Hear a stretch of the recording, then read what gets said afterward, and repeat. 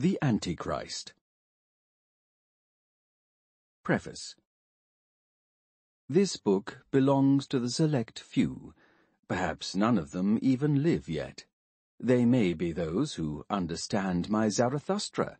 How could I confound myself with those for whom ears are growing at present? It is only the day after tomorrow that belongs to me. Some are born posthumously. The conditions under which a person understands me, and then necessarily understands, I know them only too accurately. He must be honest in intellectual matters to the point of sternness, in order even to endure my seriousness, my passion. He must be accustomed to live on mountains, to see the wretched ephemeral gossip of politics and national egotism beneath him. He must have become indifferent. He must never ask whether truth is profitable or becomes a calamity to him. A strong preference for questions for which no one has the courage nowadays, the courage for the forbidden, the predetermination for the labyrinth. An experience out of 7 solitudes, new ears for new music, new eyes for the most distant, a new conscience for truths which have hitherto remained dumb, and the will for economy in the grand style, to keep together one's power, one's enthusiasm, reverence for oneself, love for oneself, unconditional freedom with respect to oneself. Well then, those alone are my readers, my rightful readers, my predetermined readers. Of what account are the rest? The rest are merely mankind. One must be superior to mankind in force, in loftiness of soul, in contempt. Friedrich Nietzsche. Let us look one another in the face. We are Hyperboreans. We know well enough how much out of the way we live. Neither by land nor by water shalt thou find the way to the Hyperboreans. Pindar already knew that of us. Beyond the north, beyond ice, beyond death, our life, our happiness. We have discovered happiness. We know the way. We have found the exit from entire millennia of labyrinth. Who has found it besides? Modern man, perhaps. I do not know out or in. I am whatever does not know out or in, sighs modern man. We were ill from that modernism, from lazy peace, from cowardly compromise, from the whole virtuous uncleanness of modern yes and no. That tolerance and largeur of heart, which forgives all because it understands all, is sirocco to us. Better to live in the ice than among modern virtues and other south winds. We were brave enough. We spared neither ourselves nor others. But we did not know for a long time where to direct our bravery. We became gloomy. We were called fatalists. Our fate, that was the fullness, the tension, the damming up of our forces. We thirsted for lightning and for achievement. We were furthest removed from the happiness of weaklings, from resignation. A tempest was in our atmosphere. The nature which we embody was darkened, for we had no path. The formula of our happiness, a yes, a no, a straight line, a goal. What is good? All that increases the feeling of power, the will to power, power itself, in man. What is bad? All that proceeds from weakness. What is happiness? The feeling that power increases, that a resistance is overcome. Not contentment, but more power. Not peace at any price, but warfare. Not virtue, but capacity. Virtue in the Renaissance style, virtu, virtue free from any moralic acid. The weak and ill-constituted shall perish, first principle of our charity, and people shall help them to do so. What is more injurious than any crime? Practical sympathy for all the ill-constituted and weak. Christianity. The problem which I raise here is not what is to replace mankind in the chain of beings. Man is an end, but what type of man we are to cultivate, we are to will, as the more valuable, the more worthy of life, the more certain of the future. This more valuable type has existed often enough already, but as a happy accident, as an exception, never as willed. It has rather just been the most feared. It has hitherto been almost the terror. And out of that terror, the reverse type has been willed, cultivated, attained, the domestic animal, the herding animal, the sickly animal man. For the Christian, mankind does not represent a development of the better, the stronger, or the higher, in the manner in which it is at present believed. Progress is merely a modern idea, that is, a false idea. The European of today is, in worth, far below the European of the Renaissance. Onward development is by no means, by any necessity, elevating, enhancing, strengthening. In another sense, there is a continuous success of individual cases in the most different parts of the earth, and from the most different civilizations, in which, in fact, a higher type manifests itself, something which, in relation to collective mankind, is a sort of Superman. Such happy accidents of grand success have always been possible, and will perhaps always be possible. And even entire races, tribes, and nations can, under certain circumstances, represent such a good hit. We must not embellish or dress up Christianity. It has waged a deadly war against this higher type of man. It has banned all fundamental instincts of this type. It has distilled evil, the evil one, out of these instincts. Strong man as the typical reprobate, as outcast man. Christianity has taken the part of everything weak, low, ill-constituted. It has made an ideal out of the antagonism to the preservative instincts of strong life. It has ruined the reason even of the intellectually strongest natures, in that it taught men to regard the highest values of intellectuality as sinful, as misleading, as temptations.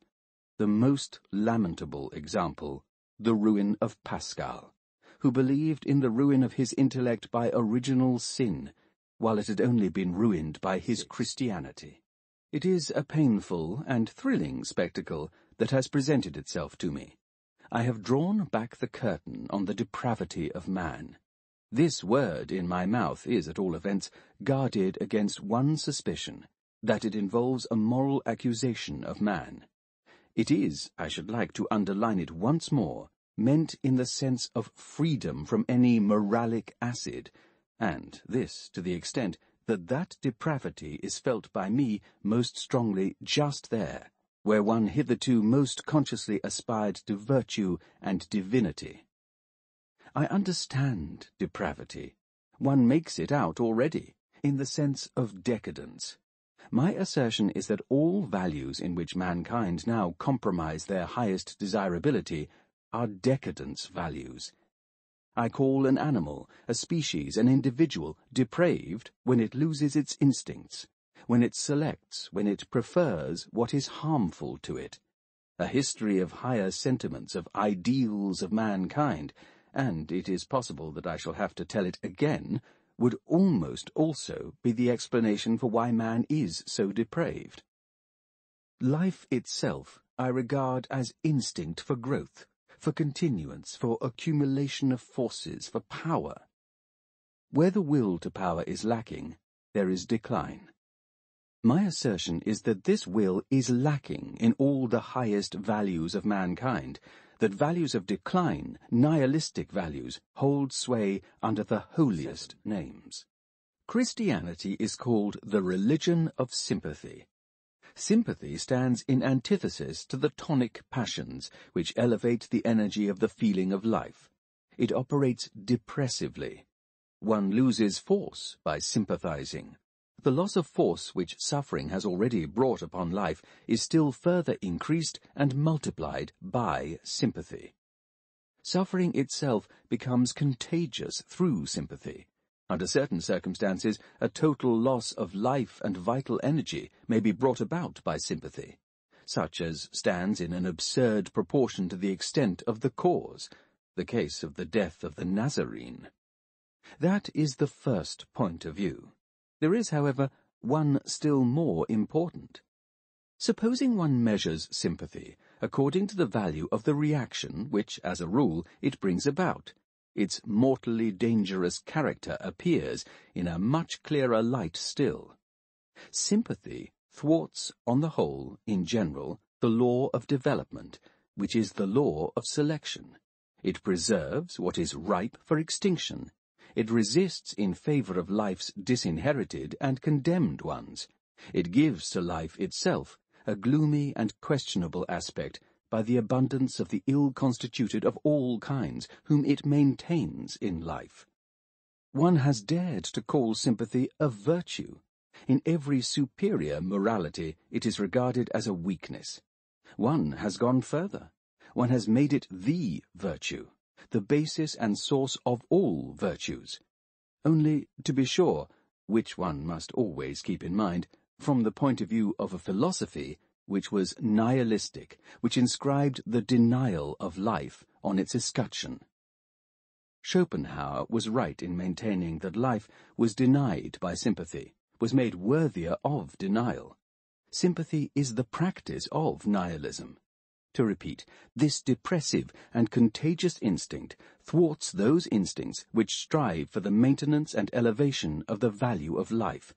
It is, both as the multiplier of misery and as the conservator of all misery, a principal tool for the advancement of decadence.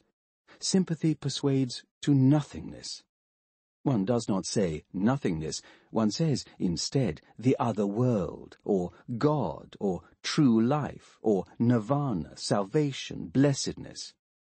This innocent rhetoric, out of the domain of religio-moral idiosyncrasy, at once appears much less innocent when one understands what tendency here wraps the mantle of sublime expressions around itself, the tendency hostile to life. Schopenhauer was hostile to life, therefore sympathy became a virtue to him. Aristotle, as is known, saw in sympathy a sickly and dangerous condition, which one did well, now and then, to get at by a purgative. He understood tragedy as a purgative. From the instinct of life, one should in fact seek an expedient to put a puncture in such a morbid and dangerous accumulation of sympathy as the case of Schopenhauer shows, and, alas also, our entire literary and artistic decadence from St. Petersburg to Paris, from Tolstoy to Wagner, so that that bubble might burst. Nothing in our unhealthy modernism is more unhealthy than Christian sympathy. To be a physician here, to be pitiless here, to apply the knife here, that belongs to us. That is our mode of charity. With that we are philosophers, we Hyperboreans. It is necessary to say whom we regard as our antithesis: theologians, and everything that has theological blood in its veins, our entire philosophy. One must have seen the fatality close at hand, or better still, one must have experienced it in oneself. One must have been almost ruined by it, to regard it no longer as a jocular affair. The free thinking of our naturalists and physiologists is a joke in my eyes. They lack passion in these matters, they do not suffer from them. That poisoning extends far wider than one supposes. I discovered the theological instinct of haughtiness everywhere where people at present regard themselves as idealists, where, in virtue of a higher origin, they assume the right to cast superior and strange looks at actuality. The idealist, precisely like the priest, has all the great concepts in his hand, and not only in his hand. He plays them with a benevolent contempt against the understanding, the senses, honours, good living, and science. He sees these things as beneath him, as harmful and seductive forces over which spirit soars in pure self-sufficiency, as if submissiveness, chastity, poverty, in a word, holiness, had not hitherto done unutterably more injury to life than any frightful things or vices. Pure spirit is pure lie. As long as the priest, this denier, calumniator, and poisoner of life by profession, still passes for a higher species of human being, there is no answer to the question. What is truth? Truth has already been reversed when the conscious advocate of nothingness and denial passes for the representative of truth. I make war against this theological instinct. I have found traces of it everywhere. Whoever has theological blood in his veins is from the very beginning ambiguous and disloyal with respect to everything. The pathos which develops from this calls itself belief, closing one's eye once and for all with respect to oneself, so as not to suffer from the sight of incurable falsity. Out of this erroneous perspective towards all things, a person makes a morality, a virtue, a sanctity for himself. He unites the good conscience to the false mode of seeing. He demands that no other mode of perspective is any longer of value, after he has made his own sacrosanct with the names of God, salvation, and eternity. I have dug out the theologian instinct everywhere. It is the most widespread, the most peculiarly subterranean form of falsity that exists on earth. What a theologian feels to be true must be false. One almost has a criterion of truth in this. It is his most fundamental instinct of self-preservation which forbids reality to be held in honor, or even to find expression on any point. Wherever the influence of the theologian extends, the judgment of value is turned on its head. The concepts of true and false are necessarily reversed. What is most harmful to life is here called true. What raises, elevates, affirms, justifies, and makes it triumph is called false. If it happens that through the conscience of princes, or of the people, theologians stretch out their hand for power, let us not doubt what always takes place in reality. The will to the end, the nihilistic will, seeks power. Among Germans it is immediately understood when I say that philosophy is spoiled by theological blood. The Protestant clergyman is the grandfather of German philosophy. Protestantism itself is its original sin. Definition of Protestantism: the half-sided paralysis of Christianity, and reason. One has only to utter the words College of Tübingen to comprehend what German philosophy is in reality: insidious divinity. The Swabians are the best liars in Germany. They lie innocently. Why the exaltation all over the German academic world, 3/4 of which is composed of the sons of clergymen and teachers, on the appearance of Kant?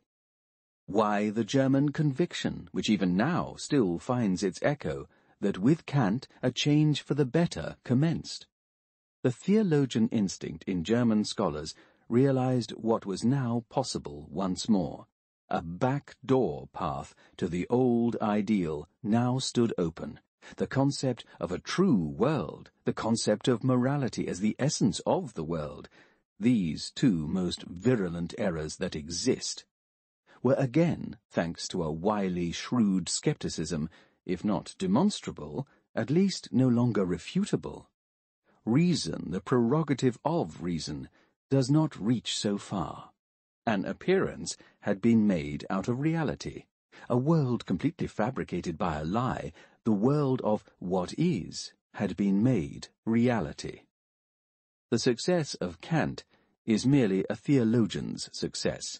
Kant, like Luther and like Leibniz, was an additional constraint on unsound German uprightness. A word against Kant as a moralist. A virtue must be our invention, our most personal self-defense and necessity. In every other sense it is merely a danger. What does not condition our life injures it. A virtue merely out of a sentiment of respect for the concept of virtue, as Kant would have it, is harmful. virtue, duty, the good in itself, the good with the character of impersonal and universal validity, these are phantoms in which the decline, the final debilitating of life, Königsbergian Chinadom, express themselves. The very reverse is commanded by the most fundamental laws of maintenance and growth, that everyone should devise his own virtue, his own categorical imperative for himself. A people perishes when it confuses its duty with the general concept of duty. Nothing ruins more profoundly or more intrinsically than every impersonal duty, every sacrifice before the Moloch of abstraction. I wonder that Kant's categorical imperative has not been seen as dangerous to life. The theologian instinct alone took it under protection. An action compelled by the instinct of life has in its pleasure the proof that it is a right action. And that nihilist, with Christian dogmatic intestines, understood pleasure as an objection.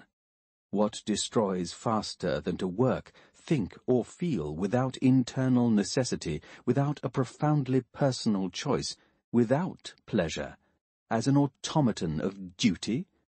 It is precisely the recipe for decadence, even for idiocy. Kant became an idiot. And that was the contemporary of Goethe. And this calamity of a cobweb spinner passed for the German philosopher, still passes for it.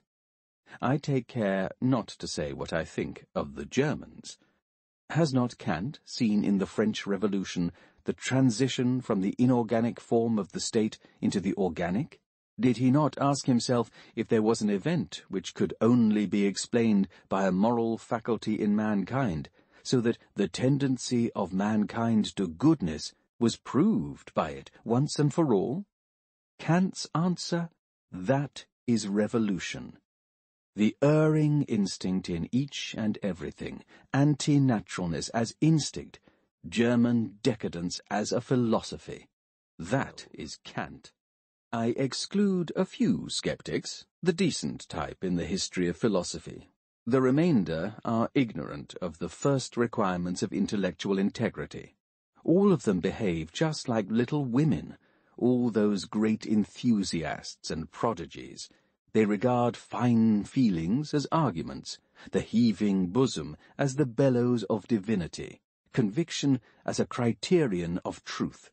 In the end, Kant attempted, with German innocence, to give this form of corruption, this lack of intellectual conscience, a scientific colouring under the concept of practical reason. He devised a reason expressly for the occasions in which one does not need to trouble oneself about reason, namely, when morality, when the sublime requirement "thou shalt" becomes audible. If one considers that, among almost all nations, the philosopher is only the further development of the priestly type, this inheritance of the priest, the spurious, self-imposed coinage, no longer surprises one. When one has holy tasks, for example, to improve, to save, or to redeem men, when one carries divinity in one's breast, when one is the mouthpiece of other-world imperatives, with such a mission one is already outside all merely reasonable valuations. One is already consecrated by such a task. It is already the type of a higher order. What does the priest care for science? He is above it. And the priest has ruled up until now. He has determined the concepts of true and untrue. Let us not underestimate this. We ourselves, we free spirits, are already a transvaluation of all values, an incarnate declaration of war against and triumph over all the old concepts of true and untrue. The most precious insights into things are the last to be discovered. The most precious insights, however, are the methods.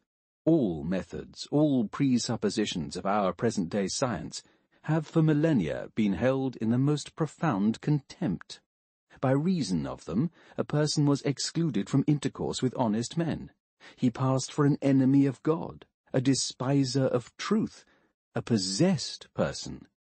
As a scientific man, a person was a Chandala. We have had the entire pathos of mankind against us. Their concept of what truth ought to be, what the service of truth ought to be, every thou shalt, has hitherto been directed against us. Our objects, our practices, our quiet, prudent, mistrustful manner, all appeared to mankind as absolutely unworthy and contemptible. In the end, one might quite reasonably ask oneself if it was not really an aesthetic taste which kept mankind in blindness for so long.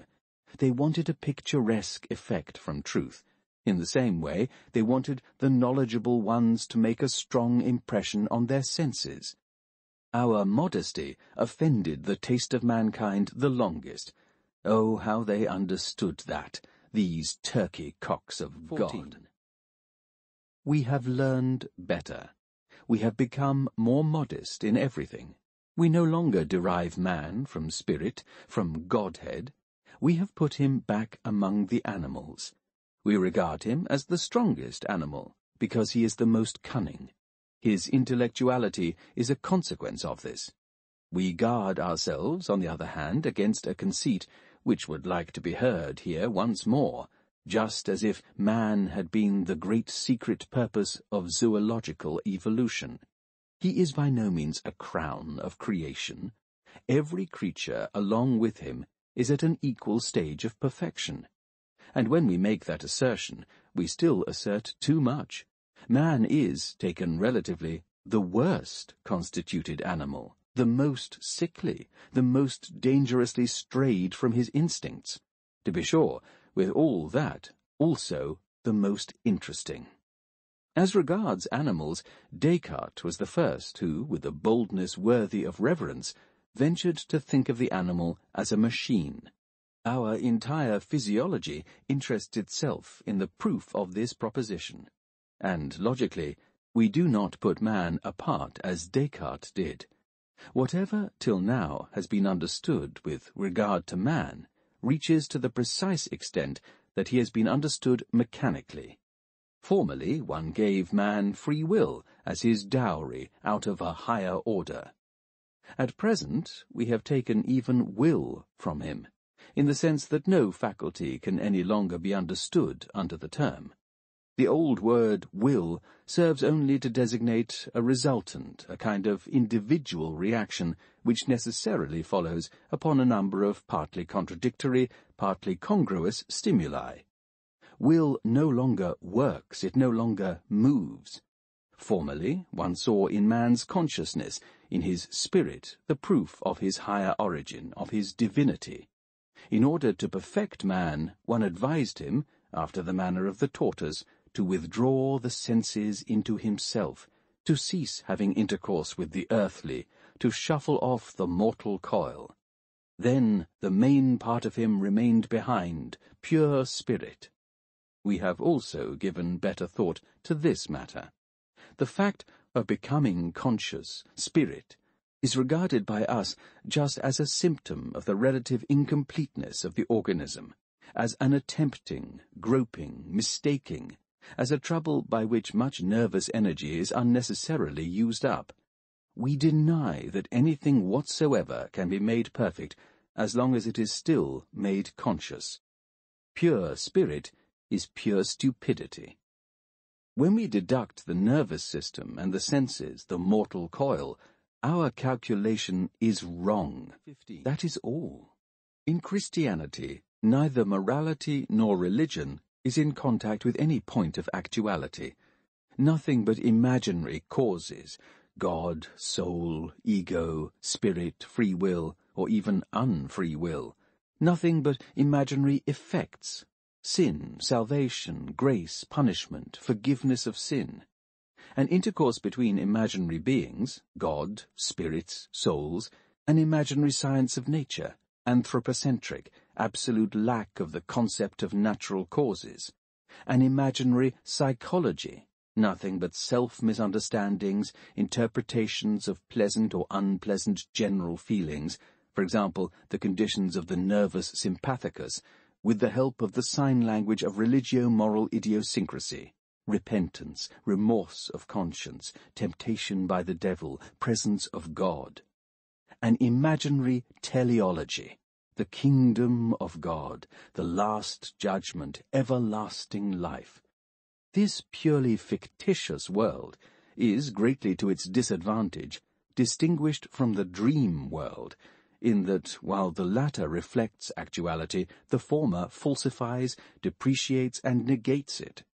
Once the concept of nature had been devised as a concept antithetical to God, natural had to be the word for reprehensible.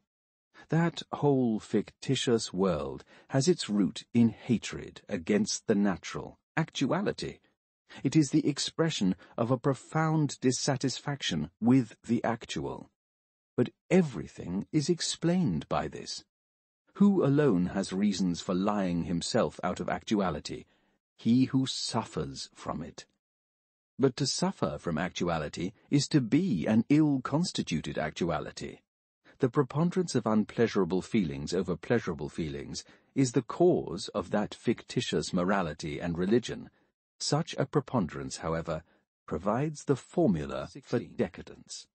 A criticism of the Christian concept of God compels us to the same conclusion. A people which still believes in itself also still has its own God.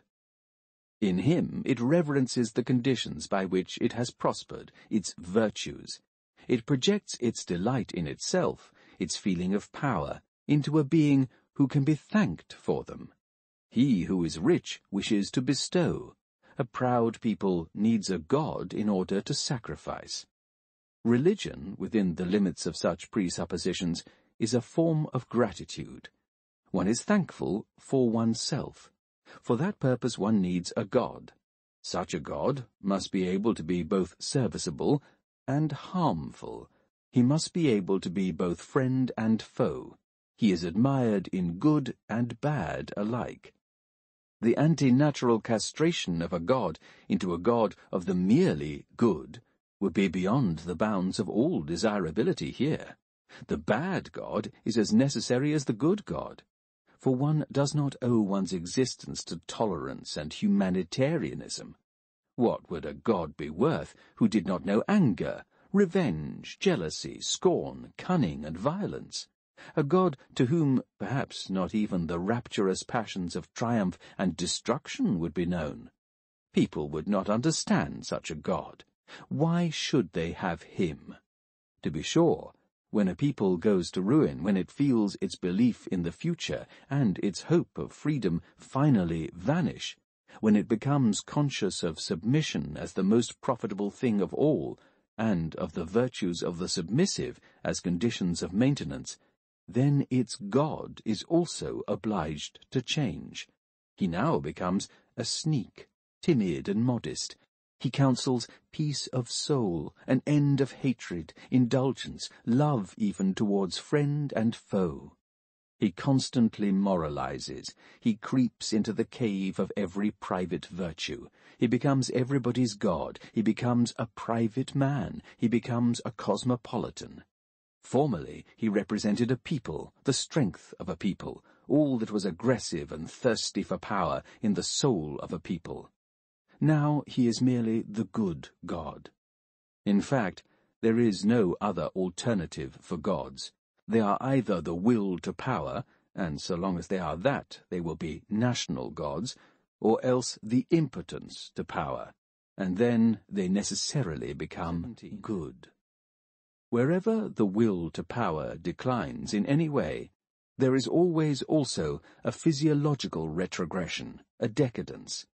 The deity of decadence, pruned of his manliest virtues and impulses, from now on becomes necessarily the god of the physiologically retrograde, the weak. They do not call themselves the weak, they call themselves the good. It is obvious, without a further hint being necessary, in what moments in history the dualistic fiction of a good and a bad God became possible. Through the same instinct by which the subjugated lower their God to the good in itself, they obliterate the good qualities out of the God of their conquerors. They take revenge on their masters by bedeviling their God. The good God, just like the devil, both are abortions of decadence. How can one still defer so much to the simplicity of Christian theologians as to decree with them that the continuous development of the concept of God from the God of Israel, from the national God to the Christian God, to the essence of everything good, is a progress? But even Renan does so, as if Renan had a right to simplicity. It is just the very opposite that strikes the eye. When the presuppositions of ascending life, when everything strong, brave, domineering, and proud have been eliminated out of the concept of God, when he sinks step by step to the symbol of a staff for the weary, a sheet anchor for all who are drowning, when he becomes the poor people's God, the sinner's God, the God of the sick par excellence, and when the predicate of Saviour, Redeemer, is left as the sole divine predicate, what does such a change speak of, such a reduction of the divine? To be sure, the kingdom of God has thereby become greater. Formerly, he had only his people, his chosen people. Since then, he has gone abroad on his travels, quite like his people itself. Since then, he has never again settled down quietly in any place, until he has finally become at home everywhere, the great cosmopolitan, till he has won over the great number, and the half of earth to his side. But the God of the great number, the democrat among gods, became nevertheless no proud pagan god. He remained a Jew. He remained the God of the nooks, the God of all dark corners and places, of all unhealthy quarters throughout the world. His world empire is still, as formerly, an underworld empire, a hospital, a subterranean empire, a ghetto empire.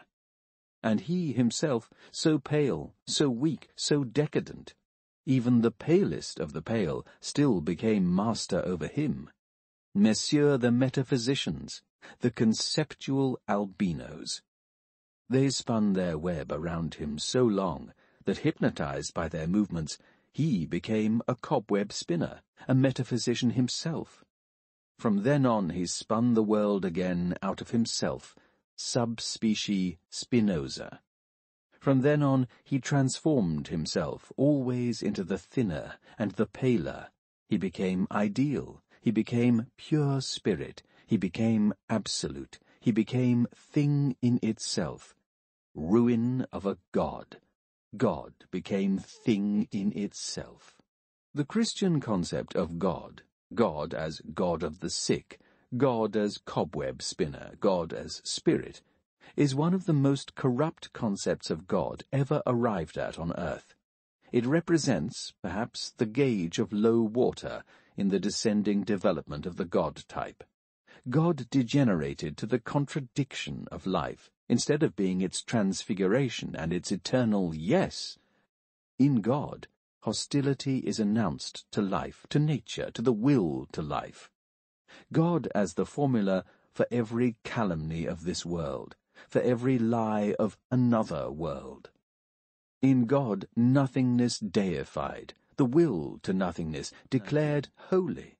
That the strong races of northern Europe have not thrust from themselves the Christian God is truly no honor to their religious talent, not to speak of their taste.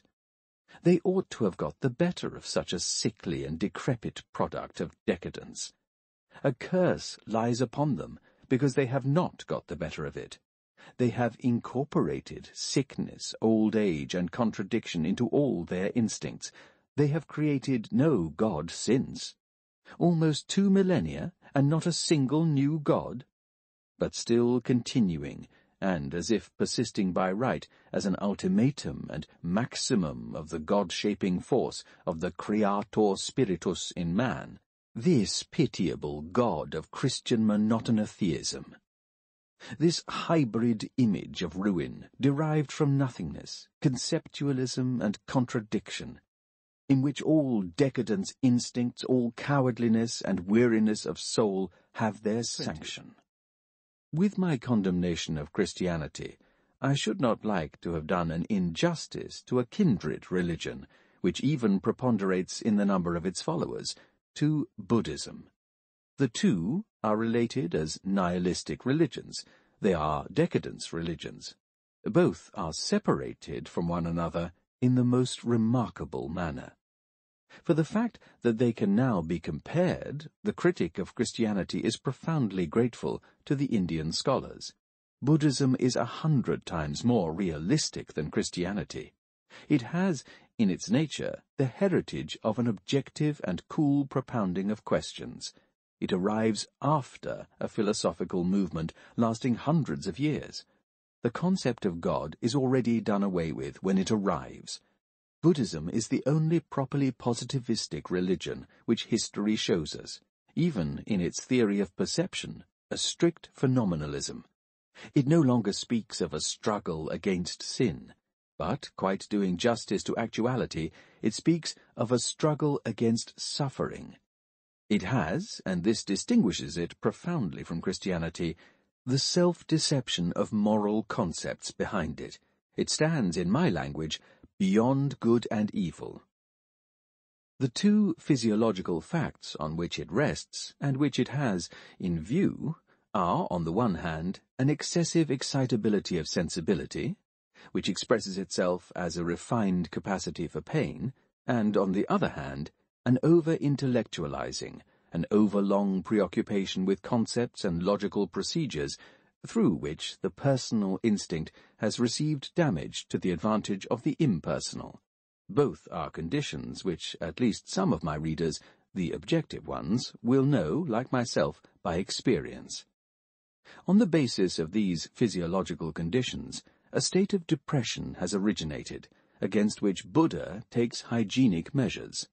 He applies life in the open air as a measure against it, wandering life, moderation and selection in food, precaution against all intoxicants, similarly precautions against all emotions which create bile or heat the blood, no anxiety either for self or for others. He requires ideas which either give repose or gaiety. He devises means for disaccustoming oneself from others. He understands goodness, benignity, as health-promoting.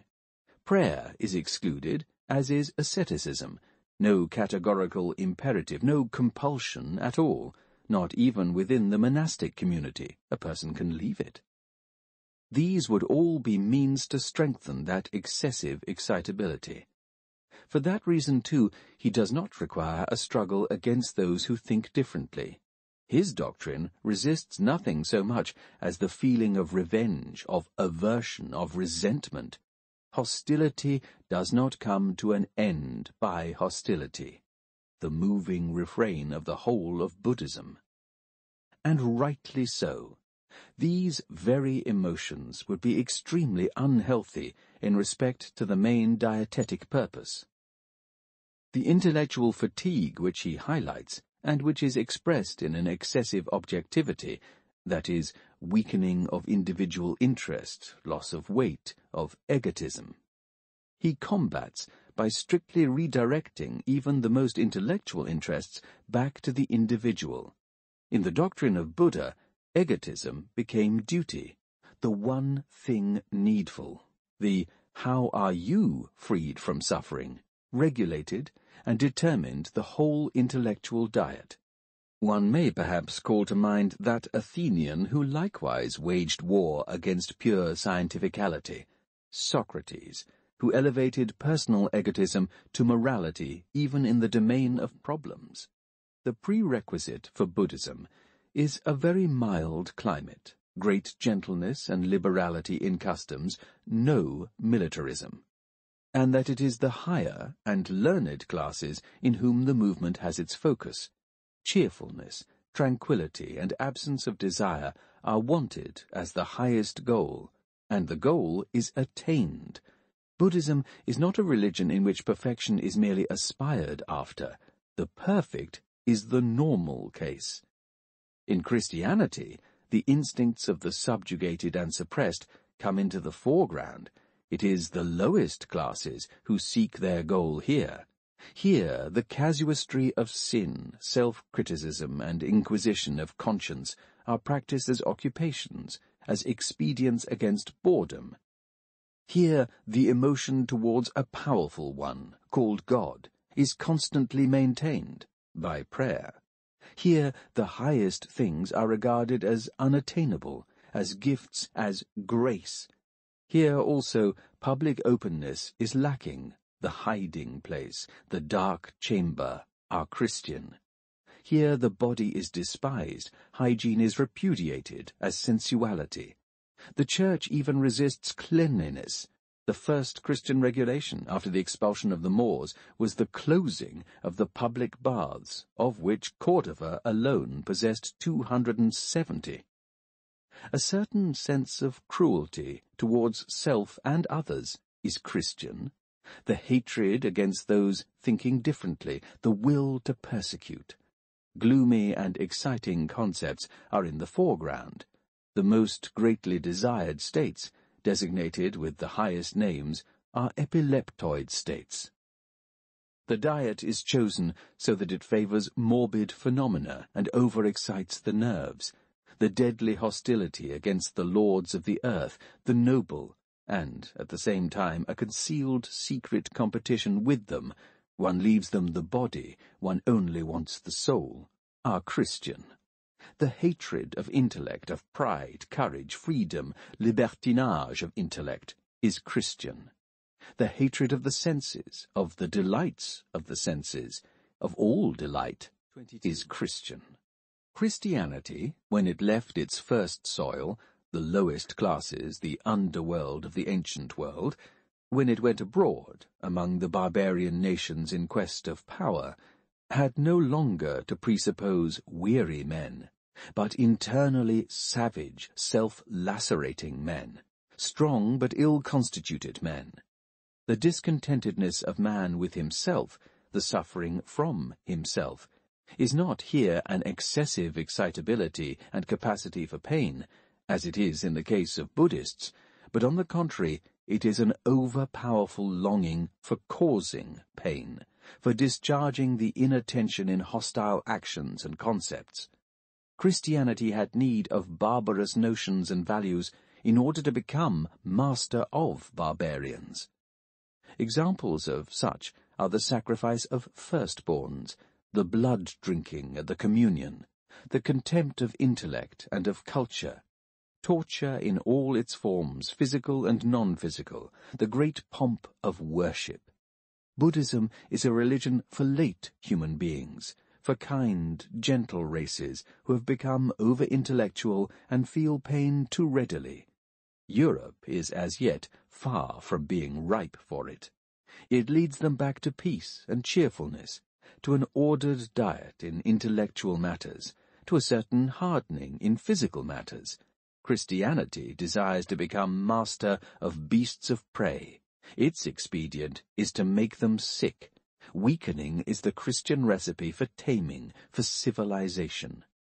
Buddhism is a religion for the end and the fatigue of civilization, which Christianity does not even find in existence, but which it may establish under certain conditions. Buddhism, to repeat once more, is 100 times colder, sincerer, and more objective. It no longer needs to make its suffering, its capacity for pain, decent by the interpretation of sin. It simply says what it thinks: I suffer. For the barbarian, on the contrary, suffering in itself is no decent thing. He needs an explanation first, in order to confess to himself that he suffers. His instinct points him, rather, to the denial of suffering, to silent endurance. Here the word devil was a godsend. People had an overpowerful and terrible enemy. They did not need to be ashamed of suffering from such an enemy. Christianity has some refinements in its foundation which belong to the Orient. Above all, Christianity knows that it is quite indifferent as to whether anything is true, but it is of the highest importance to what extent it is believed to be true. Truth and the belief that something is true, two worlds with entirely exclusive interests, almost antithetical worlds. One arrives at each of them by fundamentally different paths. To be aware of this almost makes a wise man in the Orient. It is in this way that Brahmins understand it. It is in this way that Plato understands it. It is in this way that every scholar of esoteric wisdom understands it. When, for example, it is a happiness for a person to believe himself saved from sin, it is not necessary as a prerequisite that he is sinful, but only that he feels himself sinful. When, however, belief is necessary above everything else, reason, perception, and investigation must be discredited. The way to truth becomes a forbidden way. Strong hope is a far greater stimulus to life than any single actual occurring happiness. Sufferers must be maintained by a hope which cannot be contradicted by any actuality, which is not done away with by a fulfillment, an other-world hope. Precisely on account of this capacity to keep the unfortunate person in suspense, hope was regarded among the Greeks as the evil of evils, as the peculiarly insidious evil. It remained behind in the box of evil. In order that love may be possible, God must be a person. In order that the lowest instincts may have a voice, God must be young. It is necessary for the ardour of women to move a handsome saint into the foreground, for the ardour of men, a Mary. This is, of course, on the presupposition that Christianity desires to become master on a soil where the worship of Aphrodite or Adonis has already determined the concept of worship. The requirement of chastity strengthens the vehemence and inward intensity of religious instinct. It makes worship warmer, more enthusiastic, more soulful. Love is the state in which man sees things most widely different from what they are. Illusory power is there at its height, like sweetening and transfiguring power. One endures more in love than at other times. One puts up with everything. The problem was to devise a religion in which it was possible to love. With that, one is beyond the worst ills of life. One no longer sees them. So much for the three Christian virtues, faith, hope, and charity. I call them the three Christian shrewdnesses. Buddhism is too late, too positivistic, to still be shrewd in this manner. I only touch here on the problem of the origin of Christianity.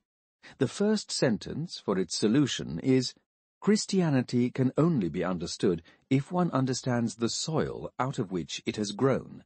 It is not a counter-movement to Jewish instinct.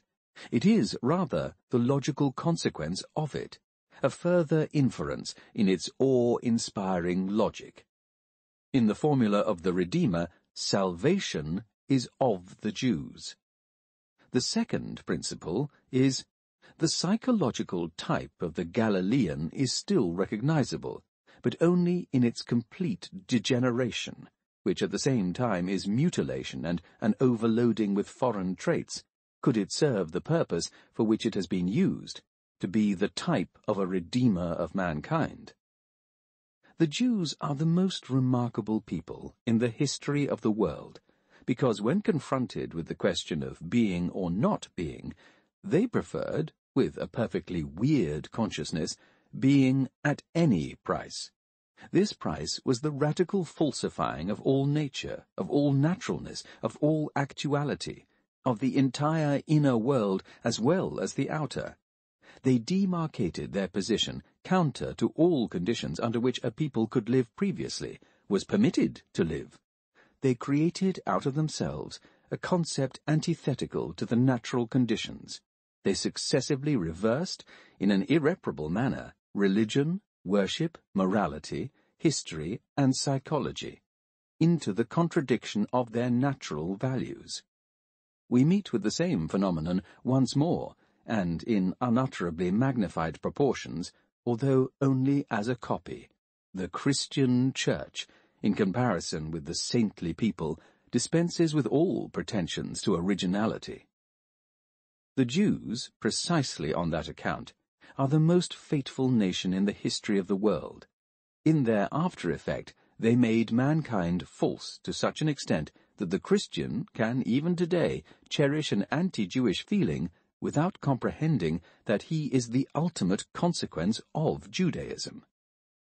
I have brought forward, psychologically for the first time, in my genealogy of morals, the antithetical concepts of a noble morality and a ressentiment morality. The latter originated out of a denial of the former. But this is Jewish Christian morality, wholly and entirely. To be able to reject all that represents the ascending movement of life on earth, well-constitutedness, power, beauty, self-affirmation, the instinct of ressentiment, developed into genius, had to devise for itself another world here, from which the affirmation of life appeared as evil, as reprehensible in itself. Psychologically re-examined, the Jewish people is a people of the toughest vital force.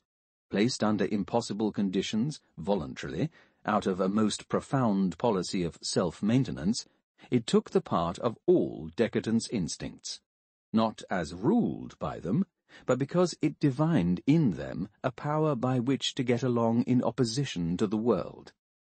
They are the counterpart of all decadence. They were compelled to exhibit them to the point of illusion. They have, with a non plus ultra of theatrical genius, known how to place themselves at the head of all decadence movements, as in the Christianity of Paul, and have created something out of them which is stronger than any party affirmative of life.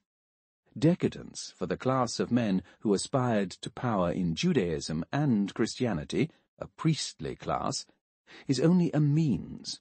This class of men has a vital interest in making mankind sick, and in reversing the concepts good and bad, true and false, into a mortally dangerous and world-calumniating sense. The history of Israel is invaluable as a typical history of the denaturalizing of natural values. I shall indicate 5 matters of fact in this process. Originally, and above all in the time of the kingdom, Israel, like other people, stood in the right relation, that is, in the natural relation to all things. Their Yahweh was the expression of consciousness of power, the delight in themselves, the hope of themselves. In him they expected victory and prosperity. With him they had confidence in nature, that it would provide what they needed, above all, rain. Yahweh is the God of Israel, and consequently the God of justice, the logic of every people that is in power, and has a good conscience about it. In festival worship, both these sides of a people's self-affirmation are expressed.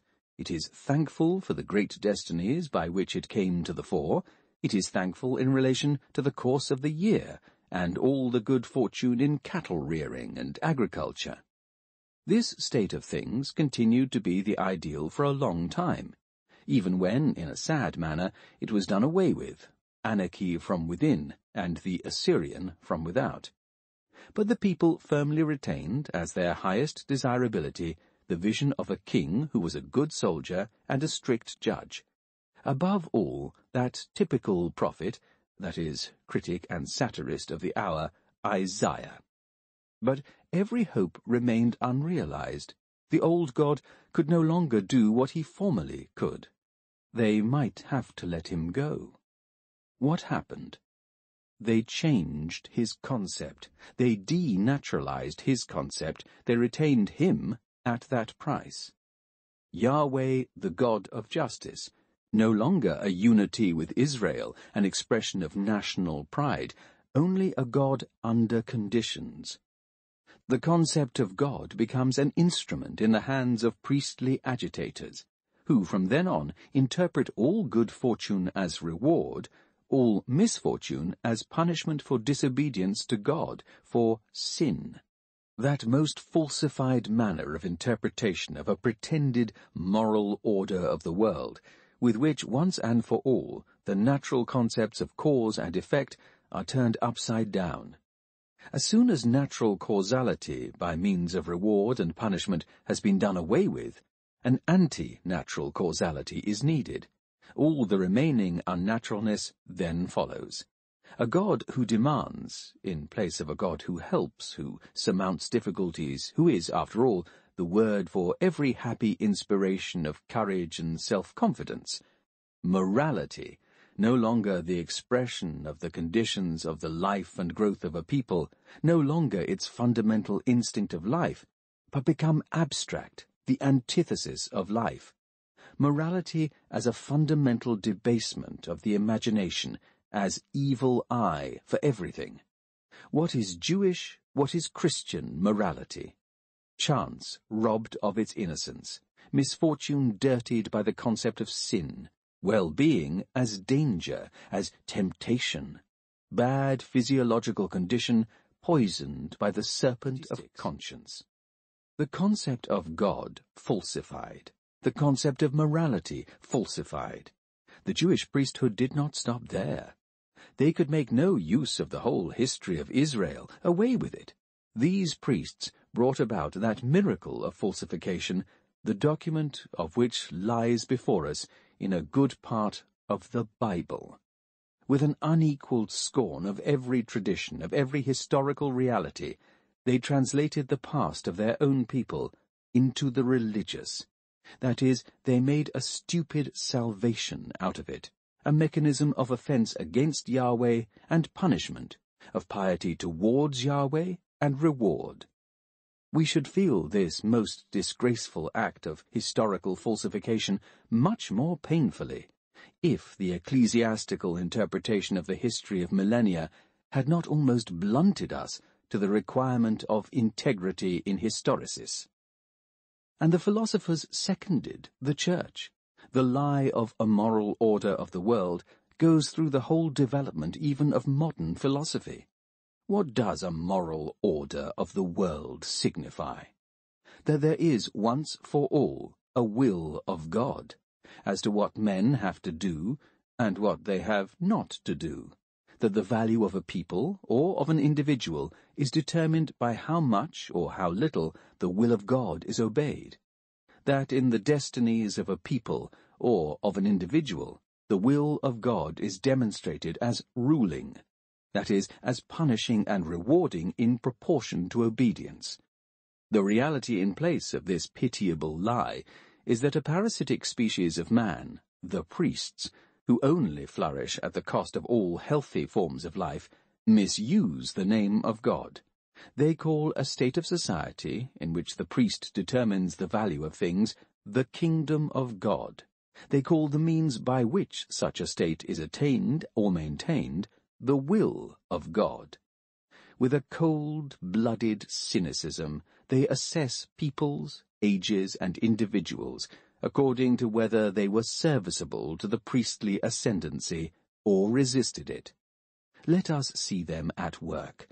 Under the hands of Jewish priests, the great period in the history of Israel became a period of decay. The exile, the long misfortune, was transformed into an eternal punishment for the great period, a period in which, as yet, the priest was nothing. According to their requirements, they made miserable sneaking creatures and hypocrites, or ungodly persons, out of the powerful and very freely constituted characters in the history of Israel. They simplified the psychology of every great event into the idiotic formula, obedience or disobedience to God. A step further, the will of God, that is, the conditions of maintenance for the power of the priest, must be known. For this purpose a revelation is needed. That is, a great literary forgery becomes necessary. A holy book is discovered. It is made public with all hieratic pomp, with fast days and cries of lamentation for the long sin. The will of God was fixed long before, the The whole evil lay in the fact that people had estranged themselves from the holy book. Moses was already the revealed will of God. What had happened? The priest, with severity and with pedantry, had once and for all formulated what he wanted to have. What is the will of God? Even to the great and the small imposts which had to be paid to him, not forgetting the most savoury pieces of meat, for the priest is a beefsteak eater. From now on, all the affairs of life are regulated in such a way that the priest is indispensable everywhere. At all natural events of life, at birth, at marriage, in sickness, at death, not to speak of the sacrifice, the mealtime, the holy parasite appears, in order to denaturalize them. In his language, to sanctify them.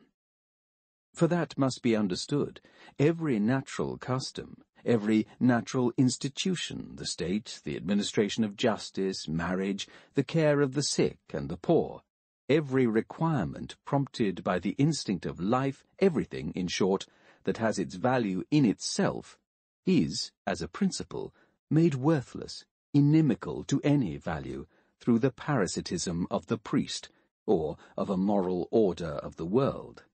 It has need of a supplementary sanction, a value-bestowing power is necessary, which denies naturalness in these things, and only by doing so creates value. The priest depreciates, desecrates naturalness. It is only at this cost that he exists at all. Disobedience to God, that is, to the priest, to law, now gets the name of sin.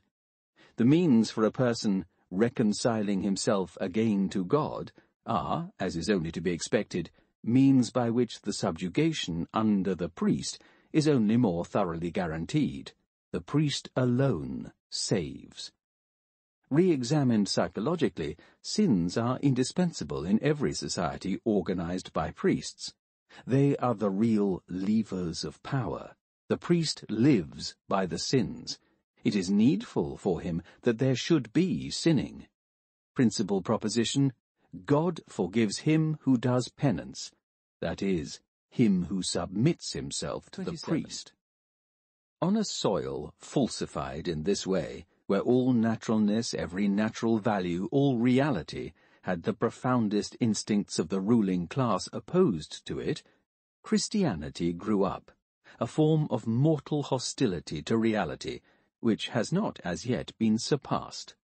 The holy people, who had maintained only priestly values, only priestly words, for all matters, and who, with a consistency which may inspire awe, had separated themselves from everything else of power that existed on earth, as from the unholy, the world, sin, this people produced for its instinct a final formula which was logical to the point of self-negation.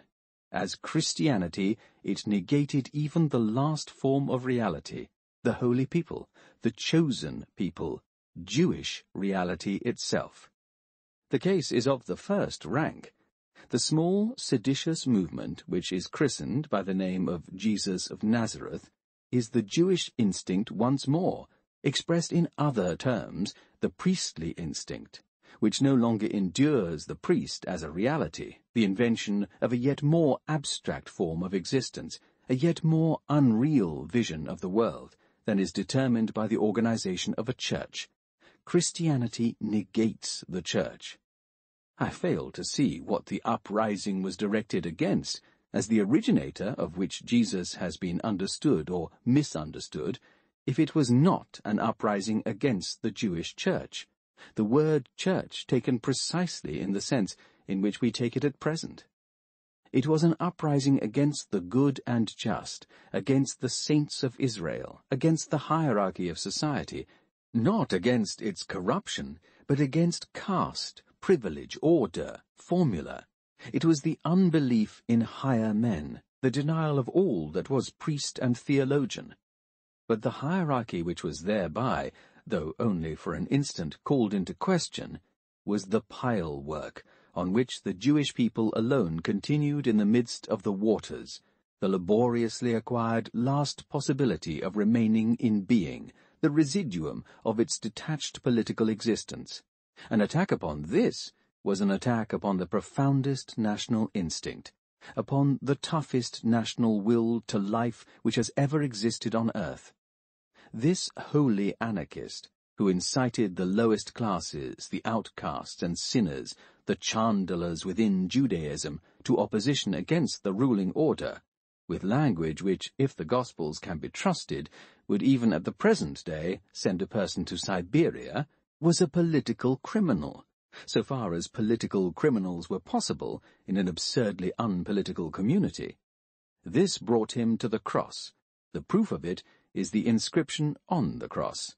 He died for his guilt. All ground is lacking for the assertion, however often it has been made, that he died for the guilt of others. It is quite another question whether he was at all conscious of a contrast of that kind, whether he was not merely felt to be such a contrast. And it is only here that I touch on the problem of the psychology of the Saviour. I confess that I read few books which present such difficulties as the Gospels. These difficulties are different from those in which the learned curiosity of German intellect has celebrated one of its most memorable triumphs by pointing out.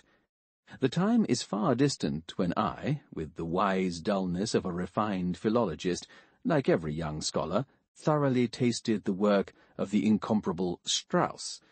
I was then 20 years of age. I am now too serious for that. Of what account are the contradictions of tradition to me? How can legends of saints be called tradition at all? The stories of saints are the most ambiguous literature that exists. To apply scientific methods to it when no other documents have reached us appears to me condemned in principle, mere learned idling. What is of account to me is the psychological type of the Saviour. For it might be contained in the Gospels, in spite of the Gospels, however much it might be mutilated or overloaded with strange features, just as that of Francis of Assisi is contained in his legends, in spite of the legends. Not the truth with regard to what he did or said, or how he died exactly, but the question whether his type is at all conceivable now, whether it is handed down to us. The attempts with which I am acquainted to pick out of the Gospels even the history of a soul seem to me to be proofs of a detestable psychological frivolity. Monsieur Renan, a buffoon in psychologicis, got the two most inappropriate concepts imaginable into his explanation of the type of Jesus, the concept of genius and the concept of hero. But if anything is unevangelical, it is the concept of hero. Precisely the antithesis of all contending, of all feeling oneself in struggle, has here become instinct. The capacity for resistance here becomes morality. Resist not evil, the profoundest saying of the Gospels, in a certain sense the key to them. Blessedness in peace, in gentleness, in inability to be hostile. What is glad tidings? True life, eternal life, has been found.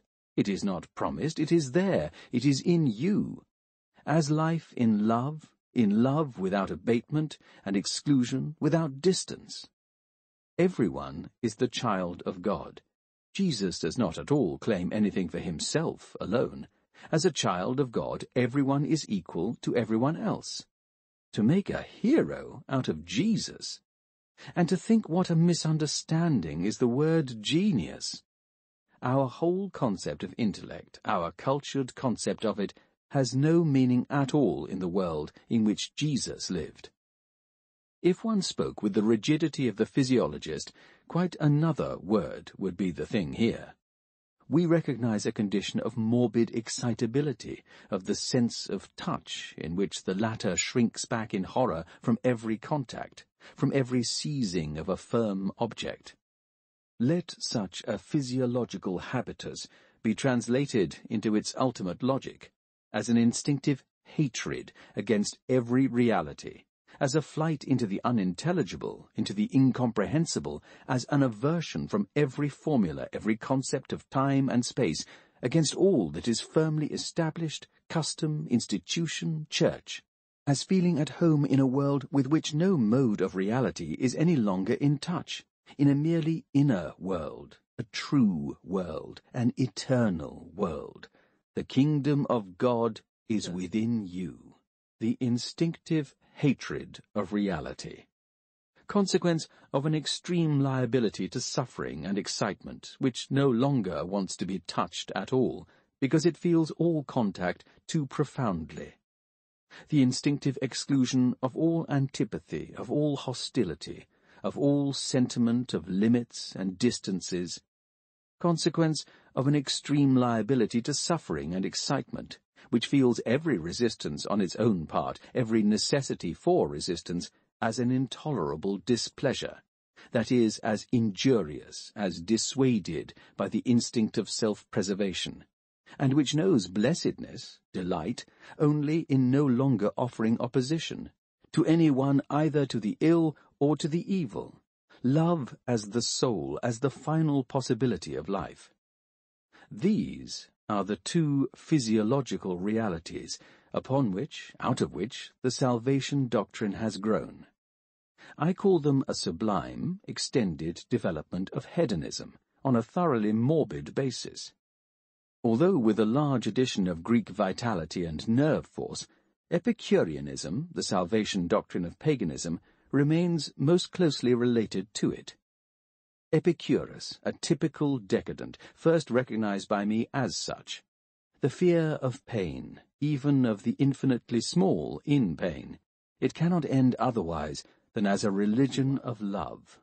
I have given beforehand my answer to the problem. The prerequisite for it is that the type of the Saviour is only preserved to us in a strong distortion. This distortion has in itself much probability. Such a type could not, for several reasons, remain pure, whole, or free from additions. The milieu in which this strange character moved must have made its mark upon it, just as the history, the fate of the first Christian community must have done. By that fate, the type was retrospectively enriched with traits which only become comprehensible by warfare, and by the purposes of propaganda, by that strange and sickly world into which we are introduced by the Gospels, a world like that of a Russian novel, in which the outcasts of society, nervous affections and childish idiocy, seem to make a rendezvous. The type must, under all circumstances, have been rendered coarser. The first disciples especially had to translate a being swimming entirely in symbols and incomprehensibilities into their own crudity, in order to understand anything of it at all. For them, the type only existed after having been moulded into better-known forms. The prophet, the Messiah, the future judge, the moral teacher, the miracle worker, John the Baptist. Just so many opportunities for mistaking the type. Finally, let us not undervalue the proprium of all great veneration, especially sectarian veneration. It extinguishes the original and often painfully alien characteristics and idiosyncrasies in the venerated being. It does not see them itself. One has to regret that Dostoevsky has not lived in the neighborhood of this most interesting decadent. I mean, someone who knew just how to perceive the thrilling charm of such a mixture of the sublime, the sickly, and the childish. A last point of view. The type, as a decadent type, could actually have been of a peculiar plurality and contradictoriness. Such a possibility is not completely to be excluded. Nevertheless, everything goes against this. Tradition above all would have to be remarkably true and objective in this case, of which we have reasons for supposing the contrary. In the meanwhile, there yawns a contradiction between the mountain, lake, and meadow preacher, whose appearance impresses one like that of a Buddha on a soil very unlike that of India, and the fanatical aggressor, the deadly enemy of theologians and priests, whom Renan's malice has glorified as le grand maître en ironie. I myself do not doubt that the profuse amount of gall, and even of esprit, has only overflowed upon the type of the master out of the excited condition of Christian propaganda. One knows well the keenness of all sectarians to shape their master into an apology of themselves. When the first community had need of a censuring, wrangling, wrathful, maliciously subtle theologian in opposition to theologians, they created their God according to their need, as they also, without hesitation, put into his mouth those completely unevangelical concepts which they could not then do without: the second coming, the last judgment, every kind of temporal expectation and 32. Promise. I resist, let it be said once more, introducing the fanatic into the type of the Saviour. The very word impérieux, which Renan used, annulled the type. The good tidings are just that there are no more antitheses. The kingdom of heaven belongs to children. The faith whose voice is heard here is not a faith acquired by struggle. It is there, it is from the beginning, it is, as it were, a childishness which has flowed back into the intellectual. The case of retarded puberty, undeveloped in the organism, as a phenomenon resulting from degeneration, is at least familiar to physiologists. Such a belief is not angry, it does not find fault, it does not offer resistance, it does not bring the sword, it has no idea in what respect it might someday separate people. It does not prove itself either by miracles or by reward and promise, or even by the Scripture. It is every moment its own miracle, its own reward, its own proof, its own kingdom of God. Neither does this belief formulate itself. It lives, it resists formulas. To be sure, the accident of environment, of language, of schooling, determines a certain circle of concepts. Primitive Christianity uses only Judeo-Semitic concepts. The eating and drinking at the communion belong here, those concepts, so badly misused by the Church, like everything Jewish. But let us be careful not to see in this anything more than a symbolic speech, a semiotic, an opportunity for similes. It is precisely the preliminary condition of this anti-realist being able to speak at all that not a single word is taken literally. Among the Indians he would have made use of the Sankhya concepts. Among the Chinese he would have made use of those of Lao Tse, and would not have felt the difference. One might, with some tolerance of expression, call Jesus a free spirit. He does not care a bit for anything fixed. The word killeth. All that is fixed killeth. The concept, the experience of life, as he alone knows it, is for him opposed to every kind of expression, formula, law, belief, or dogma. He speaks merely of the inmost things. Life, or truth, or light are his expressions for the inmost things. Everything else, the whole of reality, the whole of nature, language itself, has for him merely the value of a sign or a simile. Here one must take care not to mistake anything, however great the seduction may be which lies in Christian, that is, in ecclesiastical prejudice. Such a symbolism par excellence stands outside of all religion, all concepts of worship, all history, all natural science, all experience of the world, all knowledge, all politics, all psychology, all books, all art. The knowledge of Jesus is just the pure folly that there should be anything of that kind. Civilization is not even known to him by hearsay. He has no need of any struggle against it. He does not negate it. The same is true of the state, of the whole civil order and society, of labor, of war. He has never had any reason to negate the world. He has never had any idea of the ecclesiastical concept of the world. Negation is precisely what is quite impossible for him. Dialectics are similarly lacking. The notion is lacking that a belief, a truth, could be proved by reasons. His proofs are internal lights, internal feelings of delight and self-affirmations, nothing but proofs of force. Such a doctrine is not even able to contradict. It does not even conceive that there are other doctrines, that there can be other doctrines. It does not even know how to represent an opposite mode of thinking to itself. Where such is met with, the former will mourn concerning blindness from heartfelt sympathy, for it sees the light, but it will make no objection. In the entire psychology of the gospel, the concepts of guilt and punishment are lacking, similarly the concept of reward. Sin, every relationship of distance between God and man, is done away with. It is precisely that which is the glad tidings. Blessedness is not promised. It does not depend on conditions. It is the sole reality. The rest is symbolism for speaking of it. The consequence of such a condition projects itself into a new practice, the truly evangelical practice. It is not a belief which distinguishes the Christian. The Christian acts, he distinguishes himself by another mode of acting. In that mode, he does not offer resistance either by word or in heart to those acting in a hostile way towards him. In that mode, he makes no distinction between foreigners and natives, between Jews and non-Jews. The neighbor is properly the fellow believer, the Jew. In that mode, he does not get angry at anyone, does not despise anyone.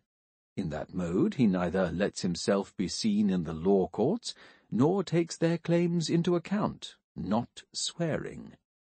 In that mode, under no circumstances, does he separate from his wife, not even in the case of her proved unfaithfulness.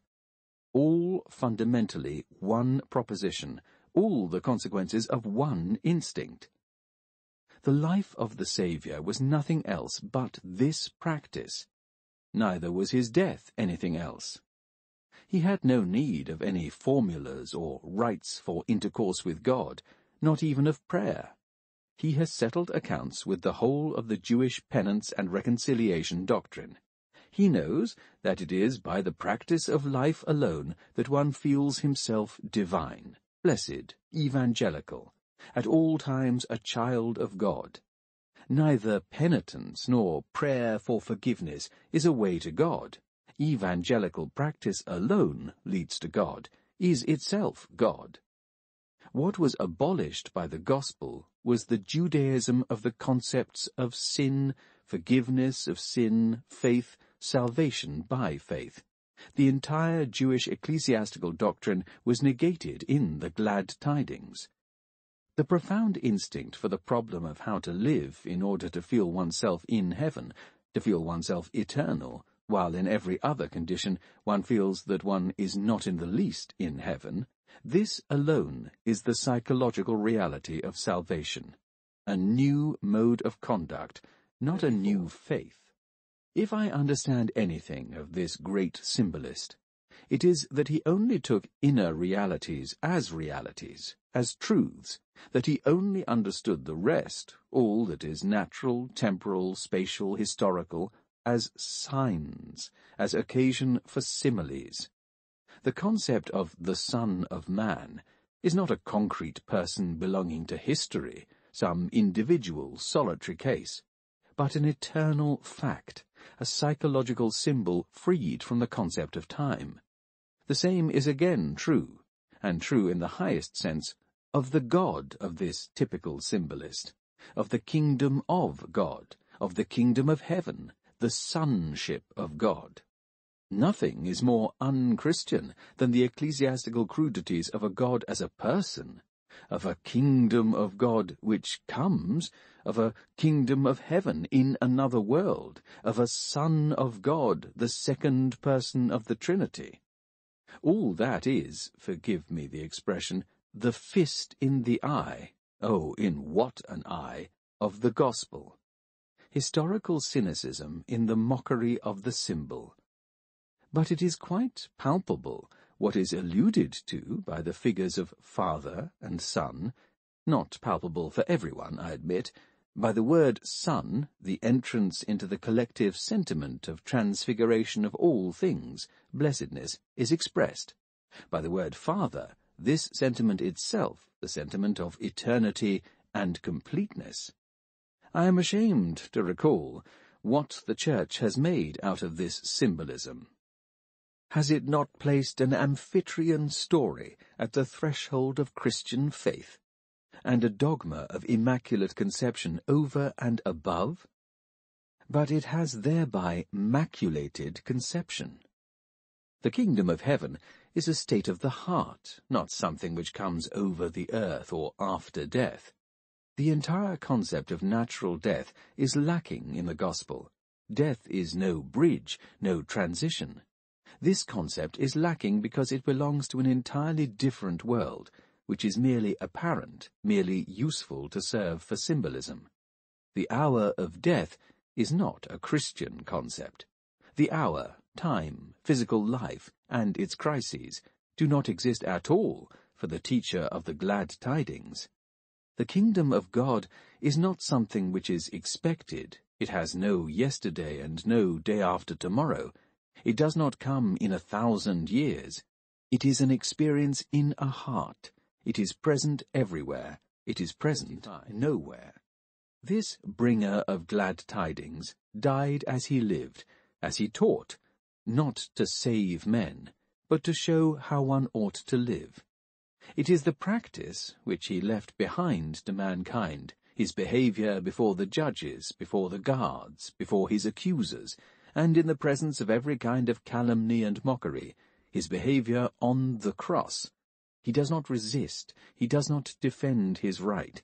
He takes no step to avert from himself the most extreme consequences. What is more, he exacts them, and he entreats, he suffers, he loves, with those, in those, who do him wrong.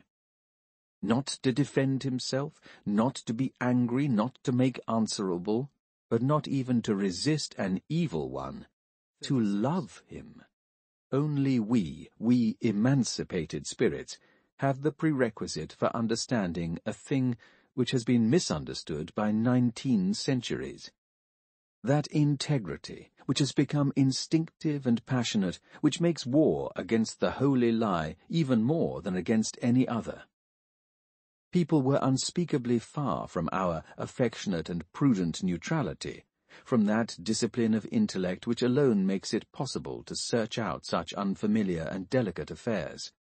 With an insolent selfishness, they always sought only their own advantage in these things. They erected the Church out of the antithesis to the gospel. He who sought for signs that an ironical divinity operated behind the great drama of the world would find no small support in the stupendous question mark called Christianity. That mankind should bow the knee before the antithesis of that which was the origin, the meaning, and the right of the gospel, that they should have declared holy precisely those features in the concept of church which the bringer of glad tidings regarded as beneath him, as behind him, one would seek in vain for a grander form of grand historical irony. Our age is proud of its historical sense. How has it been able to make itself believe in the absurdity that the crude miracle worker and redeemer fable stands at the commencement of Christianity, and that everything spiritual and symbolic is only a later development? Reversely, the history of Christianity, and of course from the death on the cross onwards, is the history of the gradually cruder and cruder misunderstanding of an original symbolism. With every extension of Christianity over still broader, still ruder masses, in whom the prerequisites out of which it was born were more and more lacking, it became more necessary to vulgarize, to barbarize Christianity. It has taken into itself doctrines and rites from all the subterranean cults of the Imperium Romanum, and the absurdity of all kinds of morbid reason. The fate of Christianity lay in the necessity that its faith itself had to become as morbid, as low and vulgar as the needs were morbid, low and vulgar, which had to be gratified by it. As the Church, the morbid barbarism itself, finally swells up into power, the Church, that form of deadly hostility to all integrity, to all elevation of soul, to all discipline of intellect, to all ingenious and gracious humanity. The Christian, the noble values. It is only we emancipated spirits, who have re-established this greatest of all antitheses of values. I do not suppress a sigh at this point. There are days when I am visited by a feeling, blacker than the blackest melancholy, contempt of man. And that I may leave no doubt with regard to what I despise, whom I despise. It is the man of today, the man with whom I am fatally contemporaneous. The man of today. I suffocate from his impure breath. With respect to what is past, I am, like all men of knowledge, of a great tolerance, that is, a generous self-control. With a gloomy circumspection, I go through the madhouse world of entire millennia. It may be called Christianity, Christian faith, Christian church.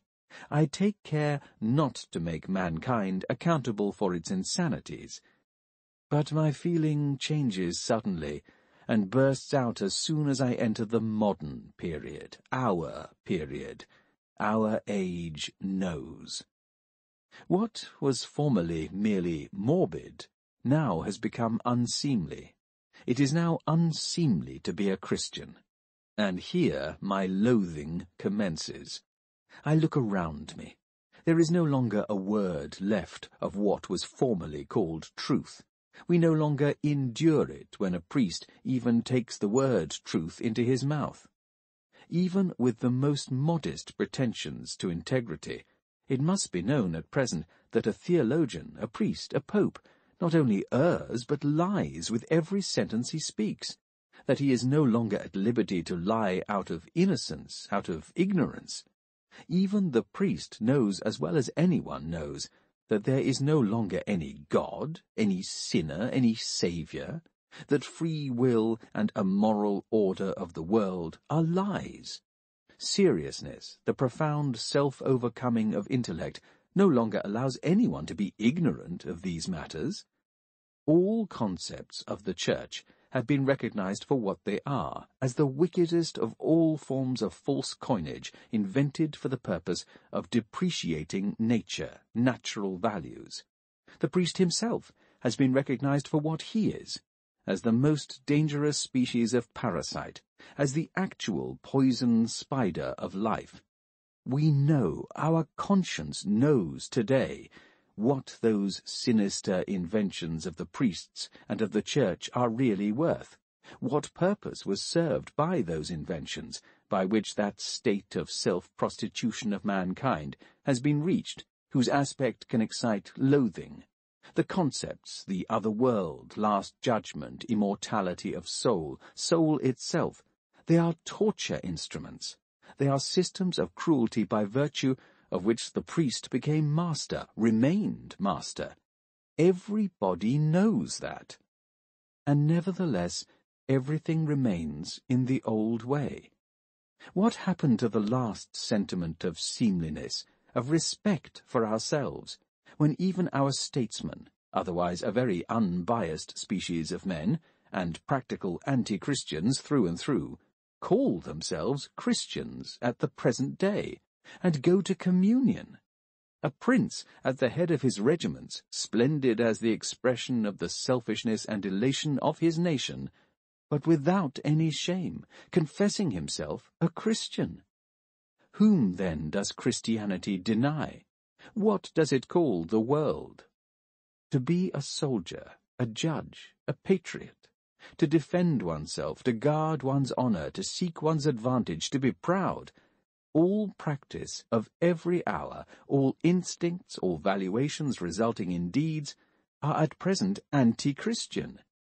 What a monster of falsity must modern man be, that he nevertheless, is not ashamed to still be called a Christian.